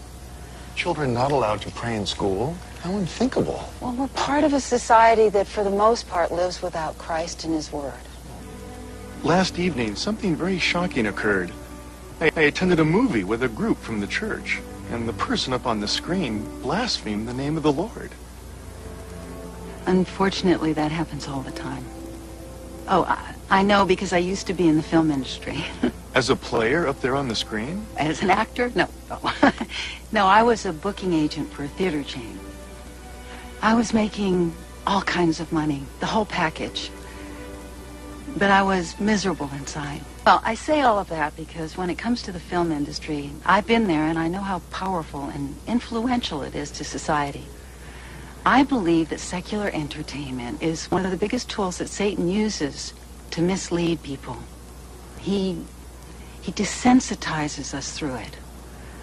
Murder, violence, sexual immorality, you name it. Sin has slowly but surely become acceptable to us because we see it all the time, so it's no longer shocking to us. But why were these things ever allowed? Well, frankly, I think that Satan's smarter than we give him credit for, and he's very deceptive. When the movie industry started back in the 30s, it was moralistic for the most part. There was a censor board that regulated what could not be shown on the screen, and movie makers were very careful about what they were portraying. And that's when the people didn't realize that the devil won his greatest victory. His greatest victory? How so? Because he got the name and the person of Jesus Christ out of the movies. I mean, the morals were there for a while, but the Lord himself was not. And as people became more liberated with their views, there seemed to be less and less conviction because there was no absolute authority. And that is why people can curse the name of the Lord and they don't even think about it. But how can these movie makers so mock the Lord? Do they not understand that he is the one who created them and gives them their every breath? Mr. Carlyle, it says in the Bible that the fear of God is the beginning of wisdom. If people don't hold reverence for the Lord, what can we expect? In the 3rd chapter of Paul's 2nd letter to Timothy, Paul warns us about the last days. In verses 1 through 5, the scriptures say that in the last days, men will be selfish, proud, without natural affection for one another, unthankful, unholy, lovers of pleasure more than lovers of God. The list goes on. From what I have seen, the state that this society is now in reminds me of the days of Noah just prior to entering the ark, and of Lot and Sodom and Gomorrah. Sin appears to be as blatant and as open now as it was then. Surely these must be the last days that Paul is referring to. And the second coming of our Lord Jesus Christ is imminent. The Lord God, who created all things, appears to have been eliminated from your schools, your government, businesses, attacked in the arts and in your entertainment. And through these amazing inventions of the radio, television, and the movies, the devil has mightily planted sinful thoughts. I am leaving you now, Eddie. Okay, preacher, you take care. I also brought you this.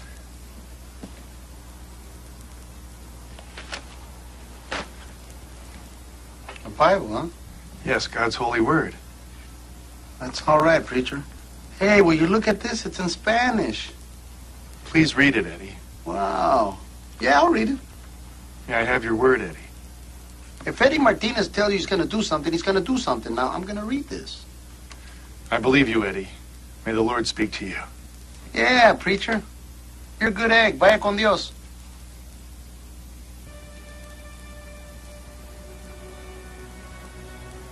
Eddie, there's something I must tell you. Jesus is coming back soon. The requirement, though, to enter this kingdom is that we must be absolutely perfect and without sin. Well, that leaves me out of that party. No one is without sin, Eddie. Not one. All of us face eternal judgment and separation from God. This is why we must receive Jesus Christ into our life as Lord. He is the only one who lived a perfect life and thus became the substitute for our sins. For me too. Yes, for you too. He rose from the dead, proving he was God, and he wants to save us from the penalty of our sins and give us eternal life. But we must first individually receive him, Eddie. This is what it means to believe in Jesus. You know, no one ever quite explained it to me like that before. God wants us to be reconciled to himself, so much so that he gave his only son to die for us. It is all in this book, Eddie. I pray that you will consider what I'm saying. Yeah. Good night, Eddie. Hey, preacher. Hey, listen, I gotta confess to you something. You know, earlier when I gave you my word that I was gonna read this book, well, I was lying. But that was before. Now I give you my word from my heart that I'm gonna read this book. God bless you, Eddie.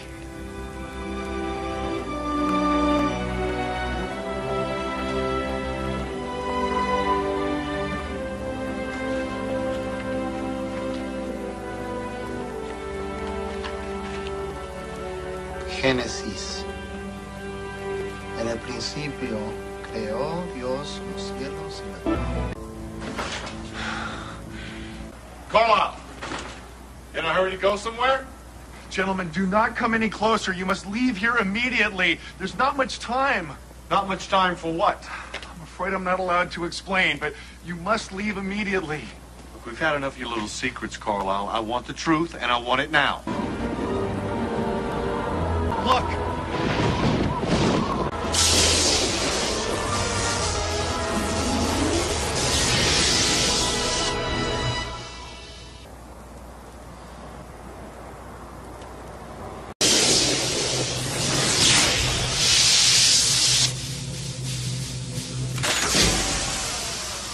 Norris, you're still here! Oh, thank the Lord! Yes, my friend, you've only been gone for a few moments. Norris, the future.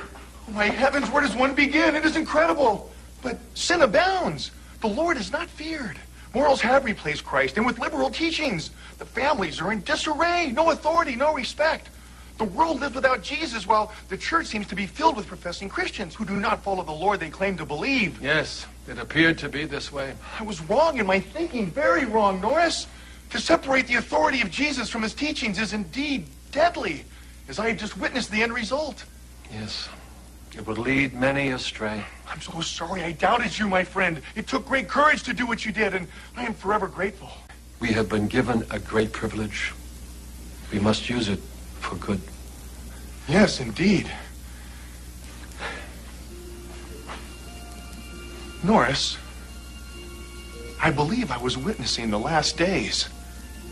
Abraham Lincoln said it this way. He says, the best way to destroy your enemy is to make him your friend. At the end of the day, ladies and gentlemen, the enemy only comes to do three things: to steal, kill, and destroy the truth. That's what he's trying to do. So now let's travel back in time 4,000 years and begin to discover where the history of some of these traditions came from. Matter of fact, let's begin in the old-fashioned way. Once upon a time, a long time ago, there lived a man named Nimrod. Nimrod was the great-grandson of Noah. He was the most popular man on the earth at the time. Matter of fact, he was the king of the then-known world. He was responsible for building the cities of Babel, and the Tower of Babel, and the city of Nineveh, amongst others. He created great armies right after the flood. He was full of idolatry and covetousness, drunkenness, and rebelliousness towards God.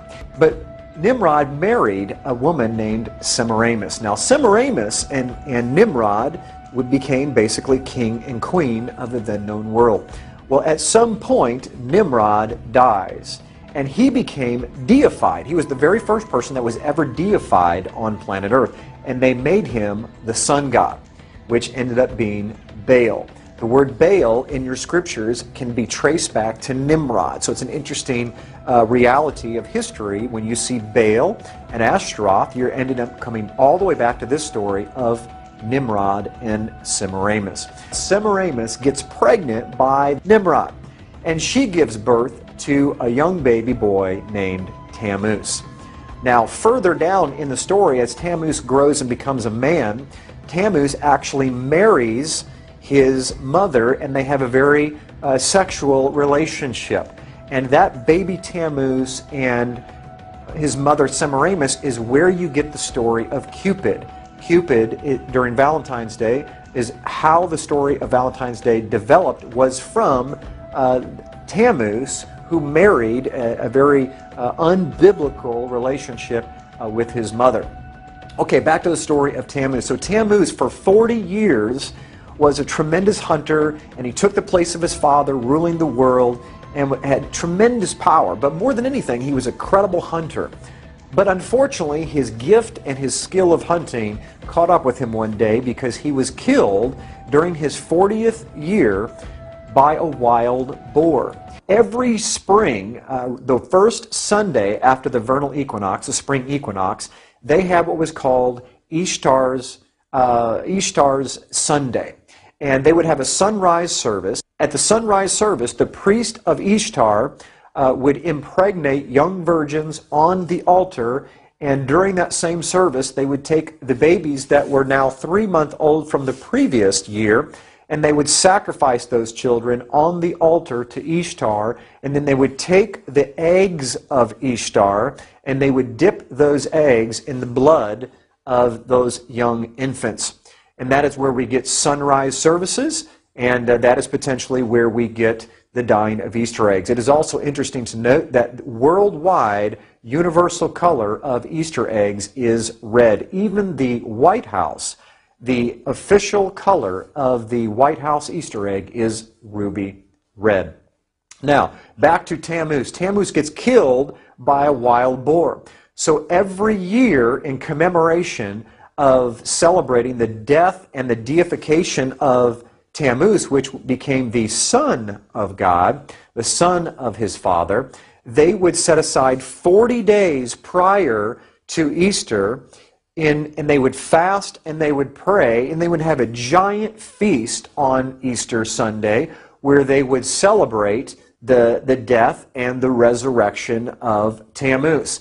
And guess what they would have for dinner on that Sunday evening? You got it, Easter ham. They would kill a boar in commemoration to Tammuz, who was killed by a wild boar.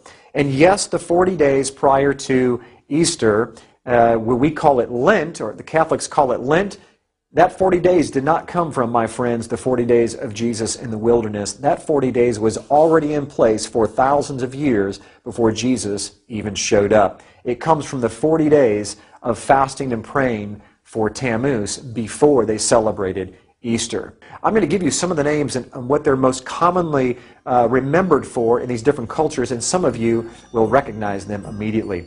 First of all, in Egypt, they were known as Isis and Osiris.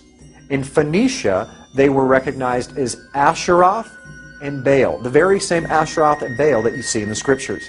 In Greece, they were Aphrodite and Adonis, or Eros, where we get the word erotic from. And in Rome, they were called Venus and Cupid. That's right, that's where we get Valentine's Day from, and Cupid. Even in the Far East, listen to this, this is amazing, Cupid was known as Zoroaster. Zoroaster is made up of two words, Zoro, which means seed of, and Asheroth, which is Easter. And so what Cupid actually means in the Far East is the seed of Easter, or the seed of his mother. Okay, God always tries to speak to the Israelites and warn them to stay away from Ashtaroth and Baal. Let's read the Scriptures. Judges chapter 2 verse 13 says this, "And they forsook Yahweh and served Baal and Ashtaroth." 1 Samuel chapter 7 verse 4 says, "Then the children of Israel did put away Baalim and Ashtaroth and served Yahweh only." And last but not least, in Romans chapter 11 verse 4 it says, "But what says the answer of God unto him? I have reserved to myself 7,000 men who have not bowed the knee to the image of Baal." Right about this time, you're probably having that thought that I warned you about hit your brain, saying, that's not what it means to me. I celebrate the birth of Jesus, and I put all the focus on Jesus, and I celebrate his resurrection, and I want to focus on him. Well, your heart may be to want to focus on him, and you absolutely may do that. But the truth of the matter is that it doesn't matter how much we focus, how sincere we are, and how pure our hearts are. It only matters that are we worshiping him the way that he asks us to worship him, and is anything that we're doing offending him? Please keep an open mind as we move through the rest of this history and some of these symbols, which are very shocking, that you're going to find out how they moved through time and ended up in our Christian churches today. Tammuz and his mother Semiramis. If you look on your screen, you're going to see Isis and Osiris, or this is Ishtar and Tammuz. Now, some of you may be asking, well, wait a minute, I celebrate Easter. You're talking about Ishtar. Easter is actually the Anglicization of the word Ishtar. In other words, if you say Ishtar in English, it's pronounced Easter. That's how the etymology of that word evolved over time. What I want you to see is, I want you to see what's on her head is a crescent moon, and in the center of that crescent moon is the actual sun itself. And so the symbol of power of Isis, or Ishtar, was the crescent moon holding the sun itself, her deceased husband, Baal, the sun god. And you can see the baby there that is nursing from her breast. Ishtar was known as the goddess of the East, the bare-breasted fertility god of the East, or the sunrise, which is why they had the service at sunrise on Easter morning. Here on your screen, you see a pagan carving of the solar deity Baal Hadad depicted as a disc in a crescent. Okay, you can see the half-moon disc there in the center of your screen with the sun that is cradled inside of it. And that is the sun god, as well as the crescent moon that surrounds it. Catholic Eucharist is actually the sun that is inside of that crescent moon, or not. Now, look very carefully at, on the right-hand side, you can see the moon, the crescent moon shaped, holding that sun or that wafer of bread. Here's a close-up of it right here. The crescent moon cradle with the sun-shaped monstrance of the Roman Catholic Church, thousands of years old. This comes right out of paganism and sun god worship, where it was the symbol of Baal and his wife Ishtar. Let's move on to another symbol. This is the symbol of the trident. The trident is the devil's pitchfork. It really is a symbol of Satan, of the horns of Satan. It's an ancient satanic and pagan hand gesture called the trident. The most famous one, of course, is Neptune's trident. We call it the devil's pitchfork, and that's where it comes from. It's just not a drawing that someone made up. This has history built into it of where these things come from. This is a pagan statue of Jupiter that has been renamed St. Peter, and he's holding up, guess what? The trident symbol. That symbol is a satanic symbol recognizing the power of the gods of the sun. You also see what is baby Jesus, supposed to be baby Jesus, is none other than baby Tammuz. And how do we know it's not Jesus? Because you see trident all over the place. You see the trident symbol in the hand of the infant Jesus, along with the tridents coming out of the statue's head. You'll see 3 tridents, 2 coming off the sides of the head and 1 coming off the top of the head. This is not baby Jesus, ladies and gentlemen. This is a pagan sun god, Tammuz, from the story of Baal, Nimrod, and Semiramis, ended up being Cupid in today's Valentine's Day. Even the Sacred Heart comes right out of paganism. That exact same symbol with the sun disk behind the Sacred Heart has to do with Baal and Tammuz, the sun gods. And you can see it all over the Roman Catholic Church and even in other pagan religions across the world. And where do we find this 8-pointed star, this solar wheel, this sun disk today? None other than on top of our Christmas trees. Now, I know all of us have been taught that the star on top of the Christmas tree represents the Star of Bethlehem, that the kings came in to find baby Jesus. But unfortunately, the star of the ancient pagan sun gods predates the star of the Christmas tree, the Star of Bethlehem, by over 1,000 years. They were taking the sunburst and connecting it to what you're going to learn in just a few minutes is the tree of Nimrod. And that is where we get our Christmas tree from and the star that we put on top. If you look carefully, you can see there is a tremendous significance and a similarity between the sunburst and the star that we put up there today. Here's the sun disk proudly displayed on top of Christmas trees in a mall. Matter of fact, this one doesn't even hide the fact that it's not a star, it's the sun. In the middle of winter, at this winter solstice, December 25th. That's right. That's where we get December 25th on Christmas Day, where we say that Jesus was born. Why did we choose Jesus being born on December 25th? Where did that date come from? Very simple. Jesus was the Son of God. Tammuz was the son of the gods. He was the son of his father, Baal.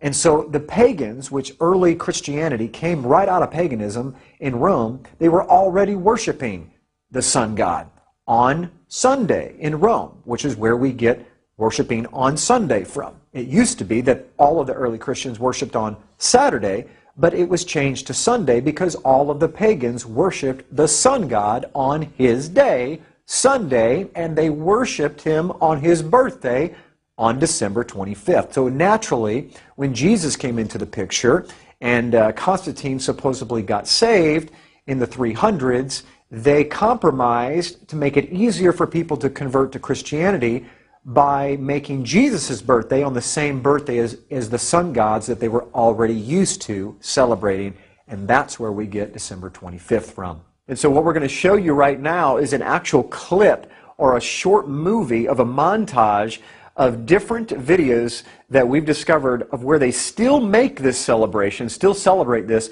all around the world, where they literally glorify the demonic part of Christmas and St. Nicholas and these dark helpers.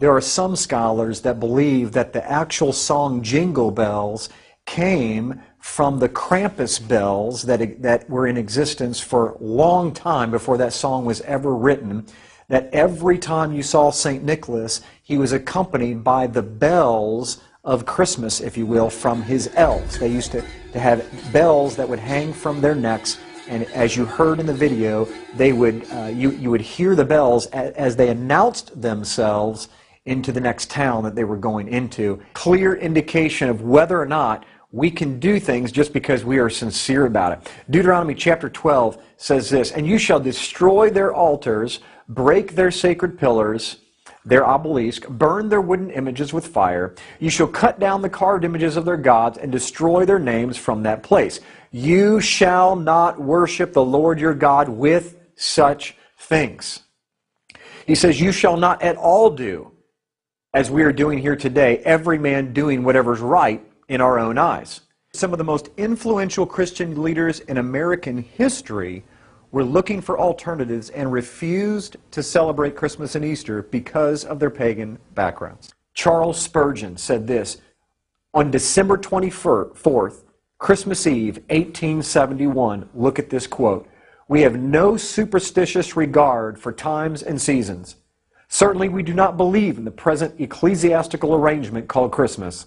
First, because we do not believe in the Mass at all, but abhor it, whether it be said or sung in Latin or English." He went on to say, and secondly, because we find no scriptural warrant whatsoever for observing any day as the birthday of our Savior. And consequently, its observance is a superstition because it's not of divine authority. Ladies and gentlemen, this is one of the most spiritually held up pastors of all time, is Charles Spurgeon. And he himself says Christmas is of no divine origin, it's of no divine authority, and we absolutely should not celebrate it. Why? Because he knew that its origins were in paganism and cultic philosophy. We have, what did all of the disciples do in the spring that just so happens to be the time of Easter? Absolutely, it's called Passover. Luke 22:19 says this, "And he took bread, gave thanks, and broke it, and gave it to them, saying, This is my body, which is given for you. Do this in remembrance of me." Do Passover. Obviously, Easter was nowhere in the minds of our Lord Jesus Christ, Yeshua the Messiah, or his disciples, or anybody for hundreds of years. They celebrated what's in Hebrew called Pesach, Passover, every single year, remembering the death, burial, and resurrection of their Lord through that incredible holiday where they used to sacrifice a Passover lamb for the remembrance of the death of the firstborn and the freedom from Egypt. But now today they're remembering the freedom from sin, freedom from Egypt being metaphorical by the death of Jesus himself. So they would never have connected Easter with Passover. It didn't exist. 1 Corinthians chapter 5, Paul even instructs us in verse 8, "Therefore let us keep the festival," talking about Passover, "not with the old yeast, the yeast of malice and wickedness, but with the bread without yeast, the bread of sincerity and truth." If you want to watch a lot of present true videos that will prepare you in these last days, visit the7thunders.com. You can download a lot of videos or audios for free and watch them and share them with everybody that you can. Spread this video fast as possible on YouTube, Facebook, Twitter, every website and every place that you can. Spread the word, Jesus Christ is coming. Spread the word, the Sunday law is near. Go and tell the Revelation story as the fire in the wind burning up the field. There's the devil coming as an angel of light, trying to change God's law. The prisons and the mountains will see the sign of God's protecting arm, the face of Jesus. Oh, spread the word, soon probation's closing. Cling to Him, rest in Him, Jesus, Prince of Peace.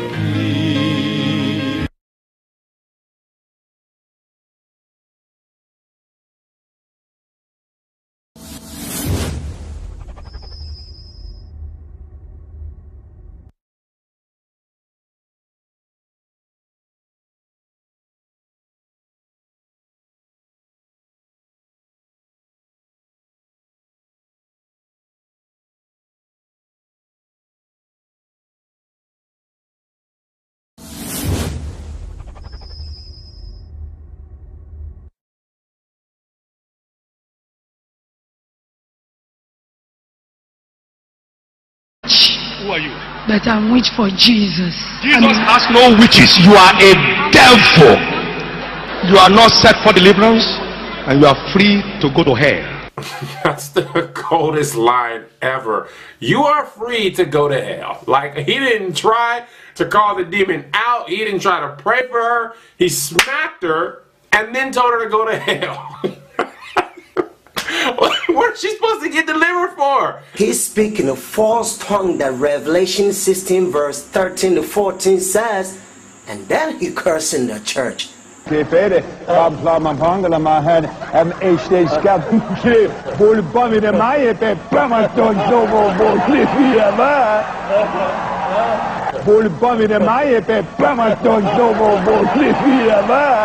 All these Roman Catholic Church pastors that are infiltrating Sunday churches secretly, they destroy Sunday churches, they make a fun about Jesus Christ, and then they make a fun about Sunday churches.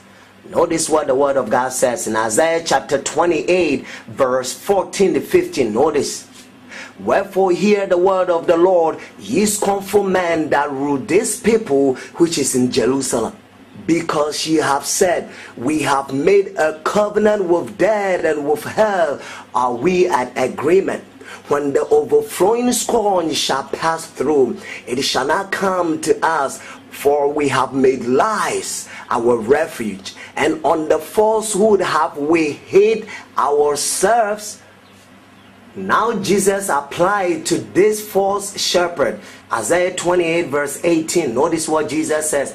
And your covenant with death shall be disnewed, and your agreement with hell shall not stand. When the overflowing scorn shall pass through, then you shall be trodden down by it. Woo! Many in Socorro.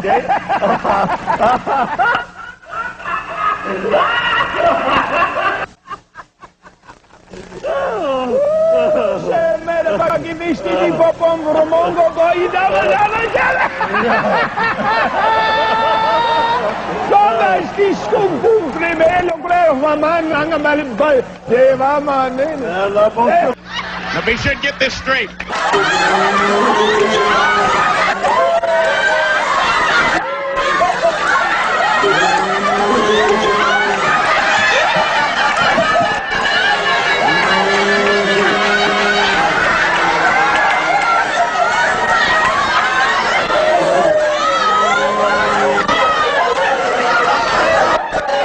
They think Toronto's something. Wait till they come to Boston.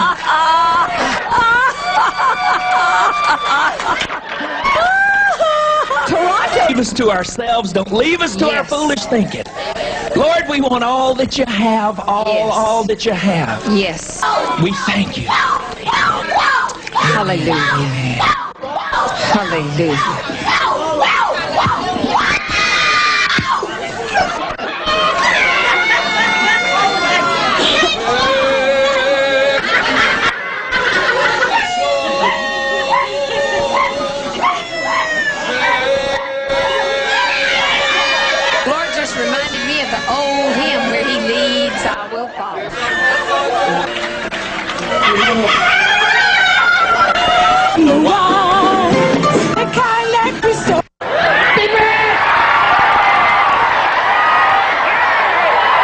Interview. So we caught up with him at an event in North Carolina. Why you're living such a lifestyle of luxury off of church donations? Ma'am, I don't think we have time for this.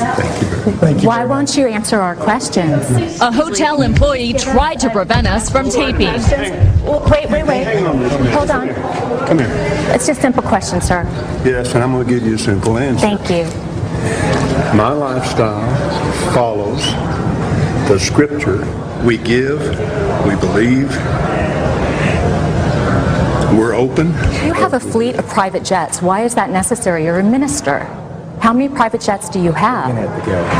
That is none of your business. Right after that, he walked away. Although Copeland says he cooperated with the Senate investigation, the Senate committee disagreed, saying only 2 television preachers did, Joyce Myers and Benny Hinn. And the committee recommended that the IRS investigate further. They set up new world order so that they can control the world and bring everybody on the Roman Catholic Church.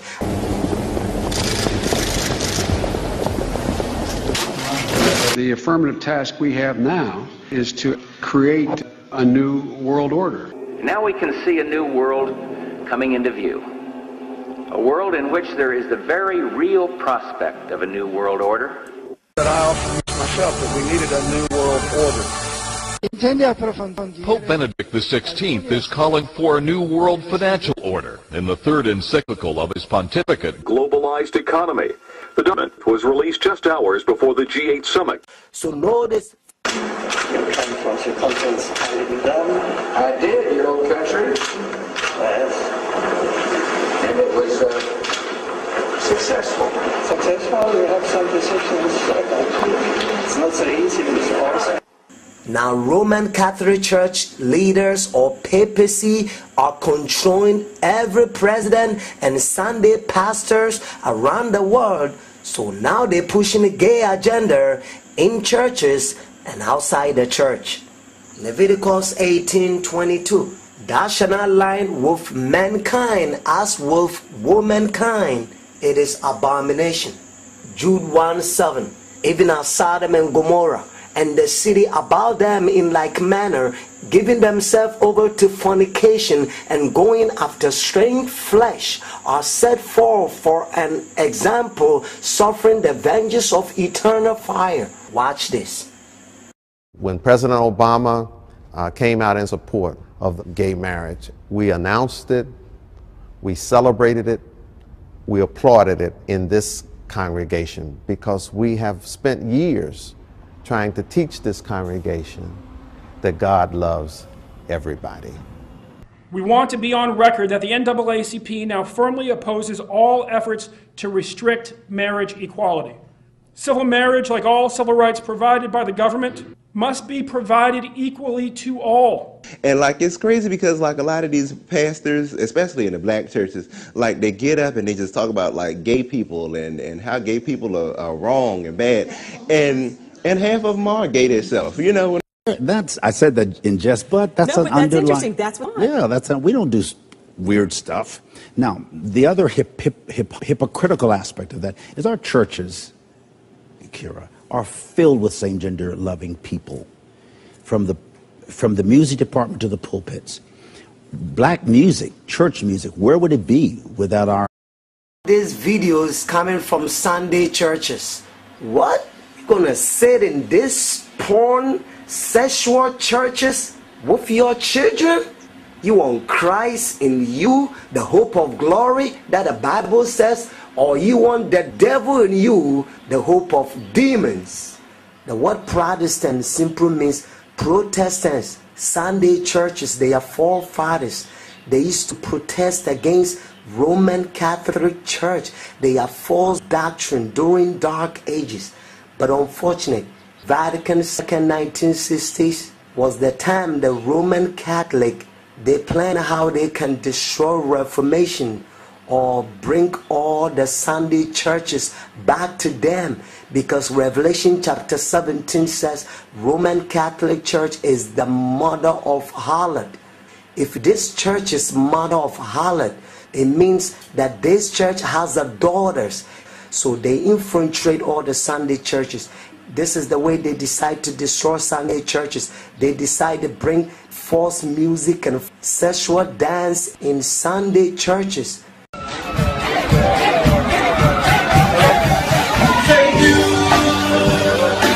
I can't believe these people can go so far like this. A lady who's singing Jennifer Hudson's song, and it's so bad that she cusses in church. I'm not living without you. I don't want to be free. I'm staying in you, and you, and you. You're gonna love me.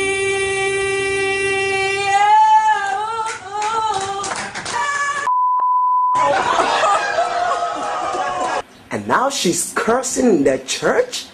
She just cursed in the church. Wow, who make her curse? The devil. Because she's singing for the devil. That's why she's cursing, says the word of God. The abundance of the heart is what the mouth speak. Watch this. When I read in the Bible where he says, I am, I just smile and say, yes, I am too. We're gods. I am a little. I am. Jesus is the one who told Moses at the burning bush, he says, I am that I am. So in New Testament, when Jesus Christ came, he says, I am. Unfortunate, these satanic pastors, they believe they God, so they also says, I am. Wow. When I read in the Bible where he says, I am, I just smile and say, yes, I am too. That we're gods. I am a little God. I am a little. Revelation 16:13-14. And I saw 3 unclean spirits like frogs coming out of the mouth of dragon, and out of the mouth of the beast, and out of the mouth of false prophet. For they are the spirit of devils, working miracles, which go forth unto the kings of the earth and of the whole world, to gather them to the battle of that great day of God Almighty. Watch this. I'm not a witch. I'm a witch for Jesus. You are what? You are a foul devil. Do you know who you are talking to? Foul devil. Where's the fingers? Say to the face. What? Slap. I'm not for violence against women, and he smacked the mess out of her. And all she did was she just fixed her team natural hair, and she took it like. I'm not a witch. Same gender loving or gay musicians and singers. Not all of them are. But many of them have come to you and said, can't come Oh, out. yes. Oh, and we're yeah. talking very powerful people in Yes, the gospel ma'am. industry. Yes, I've met ma'am. them. Yes, ma'am. With tears in their eyes, they were afraid. There are people who come to me and say, I embrace your gospel of inclusion, Bishop, but I can't. It's not a theological issue with me. It's a business decision. I'll lose my flock. I'll use my money. I'll lose my parsons. I'll lose myself. I can't love everybody. I can't even love me, he would say. And I want to say to that group, and this is a wake-up call. Until the church, black or otherwise, confronts, not combats, confronts this issue of human sexuality and homosexuality, which is not going away. Homosexuals and homosexuality going away. If every gay person in our churches left, or those who have an orientation or a preference or an inclination or fantasy, if everyone left, we wouldn't have a church. That's interesting. Or fantasy. If everyone left, we wouldn't have a church. That's interesting. Yeah, there are gay doctors, police officers, attorneys. Look at the whole Catholic Church. About gays in the church. Your take on gays in the church, should they be allowed? Of course, it might seem like an easy answer, and if so, should gays be able to participate in the worship service? Pastor Dawg. Yes. Yes, to what question? They should. They are. It's not. They should be allowed. Jesus, again, he says, whosoever will, let him come. I'm sorry. Should they be allowed to come, or should they be allowed to participate in the worship service? They participate in worship service now. Participating in church, it's from the back door to the front door. It's nothing new, but it's existing now. I mean, I don't say every church, but every church I've been to. Hello guys, what is going on in the Presbyterian Church? It's become the Lesbian Church of the USA. These two women, Reverend Casey Clark Porter and the Reverend Holly Clark Porter, were co-ordained last week as joint ministers in the Presbyterian Church of the USA. And they are married to each other. The sad thing is, these two young women, one of them still in her 20s, they were married to men and they divorced their husbands after meeting each other in a seminary, in the Presbyterian Bible School, and only a few short days after the Presbyterian Church changing its constitution to allow same-sex marriage. These guys, well, girls, who have been married for some time, are now both pastors, ministers in the so-called church, the Lesbian Church. This is trampling the blood of Jesus underfoot. Here they are administering communion. I mean, this breaks my heart. Even their own wedding photographs show you that deep down they believe there ought to be one male and one female in a marriage. Otherwise they wouldn't be dressed as a man and a woman. One is the assistant minister at that church, and the other is a minister at a church called the Big Gay Church. I've been in ministry, and I've been in the church where we had homosexuals serving in ministry, and it wasn't a problem for our pastors.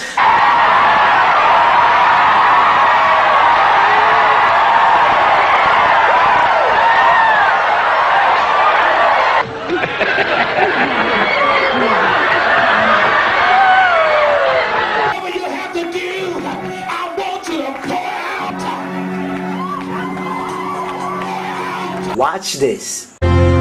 Contrary to that highly publicized prediction, the world did not end over the weekend, which means a number of preachers who live like rock stars will get to continue living the good life. How good? Here's Lisa Guerrero and the I-Squad with a look at some who've been preaching prosperity who are living large. Fresh wind! Fresh! They are some of the most popular TV preachers in the country. We're family here! They urge the faithful followers to donate generously, and in return, the Lord will bring them prosperity. I'm not going to be going to heaven and be broke when I get there. And there's no denying some people have prospered handsomely. Wow! The pastors themselves. They live like rock stars with huge mansions, private jets, and fancy cars. Their lifestyles are so lavish, 6 of them have been investigated by the U.S. Senate, like Paula White, who lives in multi-million-dollar homes in New York City and Tampa, Florida. And Creflo Dollar. He gets around in style, flying in private jets to preach around the country. He owns this mansion in an exclusive Atlanta suburb. Mr. Dollar, how do you Not one of them would agree to an interview about their opulent lifestyle. How did you justify your $1 million mansions and your jets to all of your donors, sir? Oh, yeah. But when it comes to opulence, few religious leaders compare to Kenneth Copeland. You and I are supposed to always have. To show you his house, we rented this helicopter so you could see his 18,000 square foot mansion valued at over $6 million. He lives in this home outside Fort Worth, Texas. It has beautiful water views and comes complete with a boathouse. But that's not all.